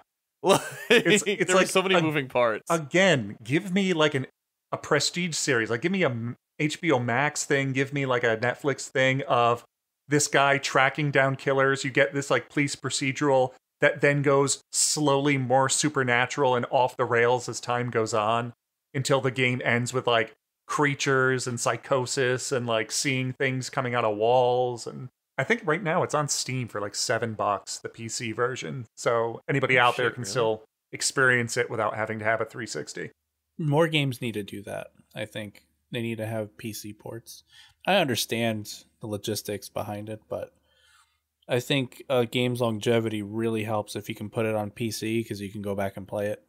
Like Alan Wake, I finally was able to repurchase it on Steam. I can pick that up at any time now, and I'm good. I don't have to try to dig up my 360, make sure that it the disc even isn't scratched or anything like that, or even have the disc for that matter. It's just just reinstall it. All right, I'm good to go. Yeah. I mean, it's essentially Steam is like the game archive of, there's not going to be like, oh, I played on my PC2 or like my PC 360. Like there's never going to be the new version of it unless you're playing a game that can't possibly run on a current system just because it's like it's not compatible kind of deal. I know there's some older games. Like I can't play Moraf's World from the old, what was it, like not the 3/4 floppies, whatever the giant thin ones were back in the day, like the B drive discs. But yeah, like that's the kind of stuff at some point you just kind of lose. But everything else, port it and throw it on. Even if it's not like an HD remaster, I'll spend $10 on it and just buy it again just so I have it for a rainy, nostalgic day. There you go. Yeah, I just checked. It's $15 right now on Steam. So yeah, I actually just bought it. It's to carry you until whenever it's time to play Resident Evil Village. Resident Evil, yeah. Yeah. Because I think it's a lot of these things that get lost over time, and it's the games that we're growing up on. I know I didn't mention them here, but some of the ones that were now are hard to find only because they were like into, I think, like the mid-90s, late 90s, but stuff like, was it Dangerous Dave Rooms of Doom, or something like Goosebumps Escape from Horrorland, or Shivers. These are all ones that were great horror games for their time and would still be fun now, even outside the nostalgic thing, but it's tough to get because even if they make it available on like some sort of shovelware website, you can't really run it easily because it's just not compatible with current operating systems. It's not a horror game, but it's actually relevant. With the new Pokemon Snap that's just released, I really wanted to play the N64 one. It's not available on any of Nintendo's platforms. And then the worst part is that I downloaded the emulator to play it, and the emulation's broken. I can't proceed past a certain point. So it's like, cool, I can still try to replay this game from my childhood, but unless I have an N64 laying around with the actual game cartridge, like, this sucks. Yeah. And I'd be willing to bet, I haven't checked, but I bet that game's probably going for like $60 to $80 resale. Oh yeah. Yeah. I remember back when before we moved up here, my brother had broken out the N64 and he was playing Pokemon Snap for a while. Yeah. Because he just keeps all his consoles and all of his games over the years. So Nick, give him a call. Just show up at the house and just say you're here to play Pokemon Snap. Well, he knows I'm interested now. I demand it. It's like the time you showed up at my house to play through Metal Gear. What was it? Was it 4? Yeah. Yeah. Yeah. You like brought your own TV. You brought your own like pillows and blanket. It's not like, oh, we're gonna do this together. It's like, no, I'm here to play this. Yeah, Tim if you lived want to in watch it, you can hang out. Tim lived in a 2-bedroom house or a 2-family house rather, and the downstairs tenant was no longer there, so it was empty. So I'm like, yo, you got a couch down there? I'm gonna bring my TV over. Can I borrow like your PlayStation for like the weekend? And I just marathon Metal Gear 4 from start to finish. Yep. I did not. Nice. Like at random points throughout the weekend, I would just walk downstairs and just kind of pop in and it's like, oh, where are we at? Yeah. Cool. Good times. So yeah, I would love finally being able after all this time talk horror games. I would love to there's a bunch of stuff on the honorable mentions list. I know, as I've said more recently, I'm trying to avoid actually mentioning my honorable mentions just because if we come back and do another episode, I would love to be able to spend the appropriate amount of time talking about them. But for anybody else, are there any honorable mentions that haven't been honorably mentioned? Nope. What? Yeah, Fatal Frame. Ooh. Great games. Just all of them. Or all the ones that I've played, at least. I've played the first 3. And I know people don't like 3 as much, but I love all of them, honestly. That's the photo one, right? Sorry? That's you take pictures, right, of the ghost? Yep, yeah, Camera Obscura. So it's more Japanese centric horror. The ghosts are more Japanese stuff like that you'd see in like Ring or like Ju-on or something like that. And it's just really cool, very, very effective horror. One of the segments that I will never forget is there's a point where you have to go down under the house for a bit, and you're like under the floorboards. It's like probably like a 2-foot tall, 2.5 foot tall crawl space, and you're moving through it. It's in first person through the camera, and there's a ghost down there that fucking does the very Japanese like crab walk ghost thing, and it's under there with you, and it'll just like come around corners at you and stuff like that, and it's terrifying. I remember like kind of back in the day, I think it was like Resident Evil, Silent Hill, Fatal Frame, and Clock Tower. I feel like were all the horror games that everybody always used to talk about. Yeah. Fatal Frame and Clock Tower were the two that I never ended up getting a chance to check out. Yeah, 'cause I always hear about them, and I always hear great things, but it was just one of those instances like I just never got close enough to actually pick it up. Yeah, that one's really good. Siren is cool for what it is. I wasn't super into Siren, but it's neat. Yeah, like Blood Curse and the earlier ones because there was just Siren. Yeah. And then there's one more that I'm trying to think of. It's gonna drive me crazy, man. Give me 1 second. I'll see if I can find it. Honorable mention is I think it's the end of Batman Arkham Knight. Is that where you Joker takes over and then he's like haunted by Batman in this like dream world? Oh, I thought you were gonna say where you have to go to the Penguin's Iceberg Lounge. I did mention him. I thought I did mention that shark. You were gonna bookend the episode with it. Oh yeah, that's just a. I was gonna mention Dino horrible Crisis, but horrible moment. I hadn't played that one in too long. Ooh, Vampire Knight. I remember the other one. Illbleed was also really cool. That one I don't even know. Illbleed was I believe it was Dreamcast, and it was just a really weird, like out there horror game. The whole thing was like it was. So they were all like supposed to be kind of like horror movie sets, and you had to just go through and do like different objectives and then like try to escape like on like it's a very goofy game. Like look up gameplay. I know if you watch them, Oni Plays did playthrough of Illbleed for Boney Plays, and it's just really like funny, silly Japanese horror game. It's like not scary. It's just funny, and it's like really goofy and dumb and exactly my kind of shtick personally. I was gonna say, like, I'm surprised well, then again, it's because it's Dreamcast and I didn't have one. I'm surprised a horror game of going through horror movie sets was not something that was on my radar growing up. Yeah. I had one, it's not a horror game really, but I really liked Grabbed by the Ghoulies when I was a kid. That was the rareware one that they made. I liked that game. Remember playing, what was it, Monster Bash on PC? Where you're just like this Mighty Max kid with a slingshot taking out monsters. Yeah, that was cool. I liked Nightmare Creatures is like a weird game it's a cool like little relic where it's like it's a tank control game, but it's more like an action combat game. So like you're fighting monsters with like swords and shit, but it controls like Resident Evil. Because I remember having Nightmare Creatures on N64. Was that the original, or was there another one to that series? I think it was both. I think there was just one, and I think it just came out on both systems. Because I just played it on my PlayStation. I think I still have my copy actually. I remember the commercials. Never played it, but I remember distinctively hearing like Nightmare Creatures. This city will be consumed by a horde of nightmare creatures. Yeah, there was a sequel apparently, but that's not the one that I played. I did play Nightmare Creatures 1. Yeah. Just so many. Hell, I'll just mention them all. You remember Eternal Darkness, Sanity's Requiem? Fuck you, we're not talking about that in a 5-second segment. Yeah, that one has to No, get, like, that's more. not honorable mention, Tim. That's like a main episode release. Okay, we'll come back to that one. And I'll expand on my FMV Escape from Horrorland with Jeff Goldblum as Dracula.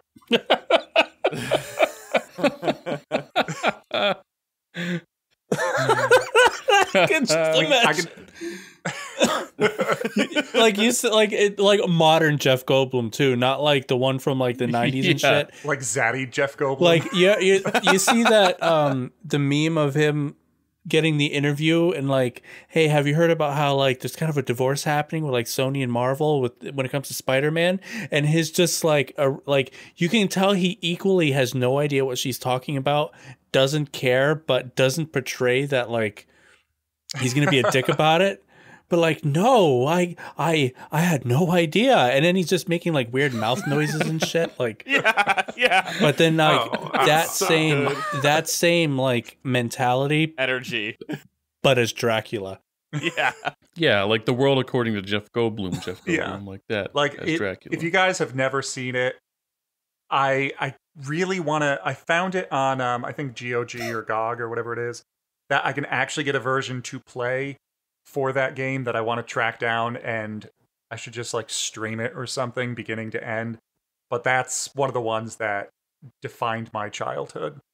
A time capsule of one, FMV games, but then also like a Goosebumps FMV game with Jeff Goldblum.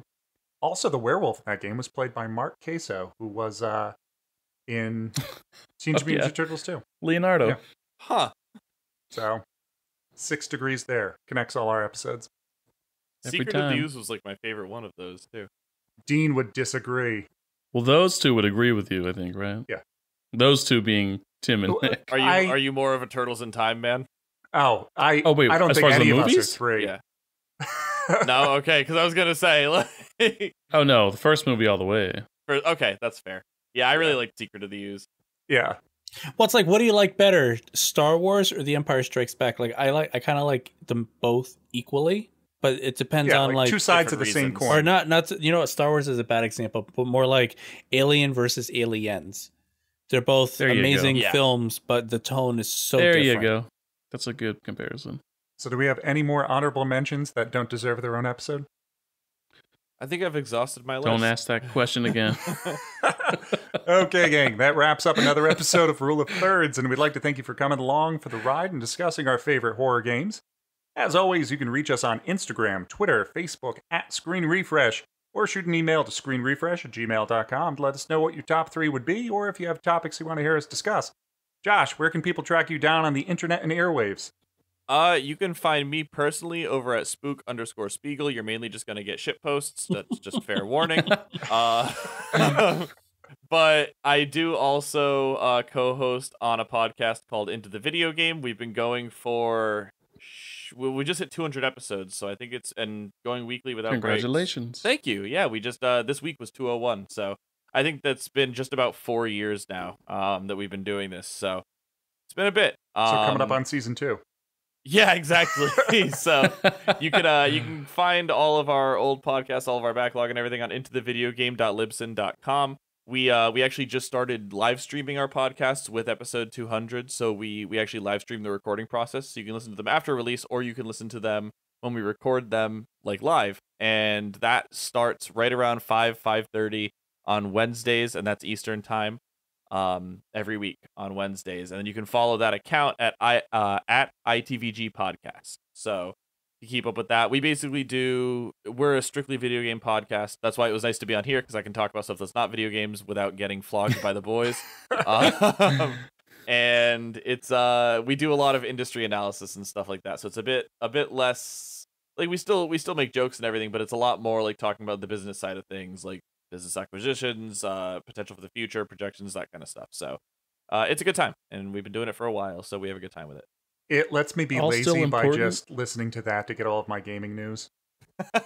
There you go. That's fair. I hear that a lot, actually. We've gotten that from a couple other podcasts that are like, yeah, we just kind of go through this. It's like, hey, man, glad to help. And now, I assume your spook_spiegel, that's a Spike Spiegel. It is a Spike Spiegel reference. Oh, yeah. Okay. We always make the joke that we were talking with Dean because he hasn't seen Cowboy Bebop, and we said we'll just do a podcast of him watching each episode, and then we'll just do like an episode by episode thing for Cowboy Bebop for him. Nice. So. Yeah, we just I just recently did another rewatch because my girlfriend had never seen it, and we watched through it together, and still slaps super hard. It's great. It's excellent. Let's do it. Let's do it. So, Dean, Nick, thanks for being on as always. Josh, thanks for coming on this week.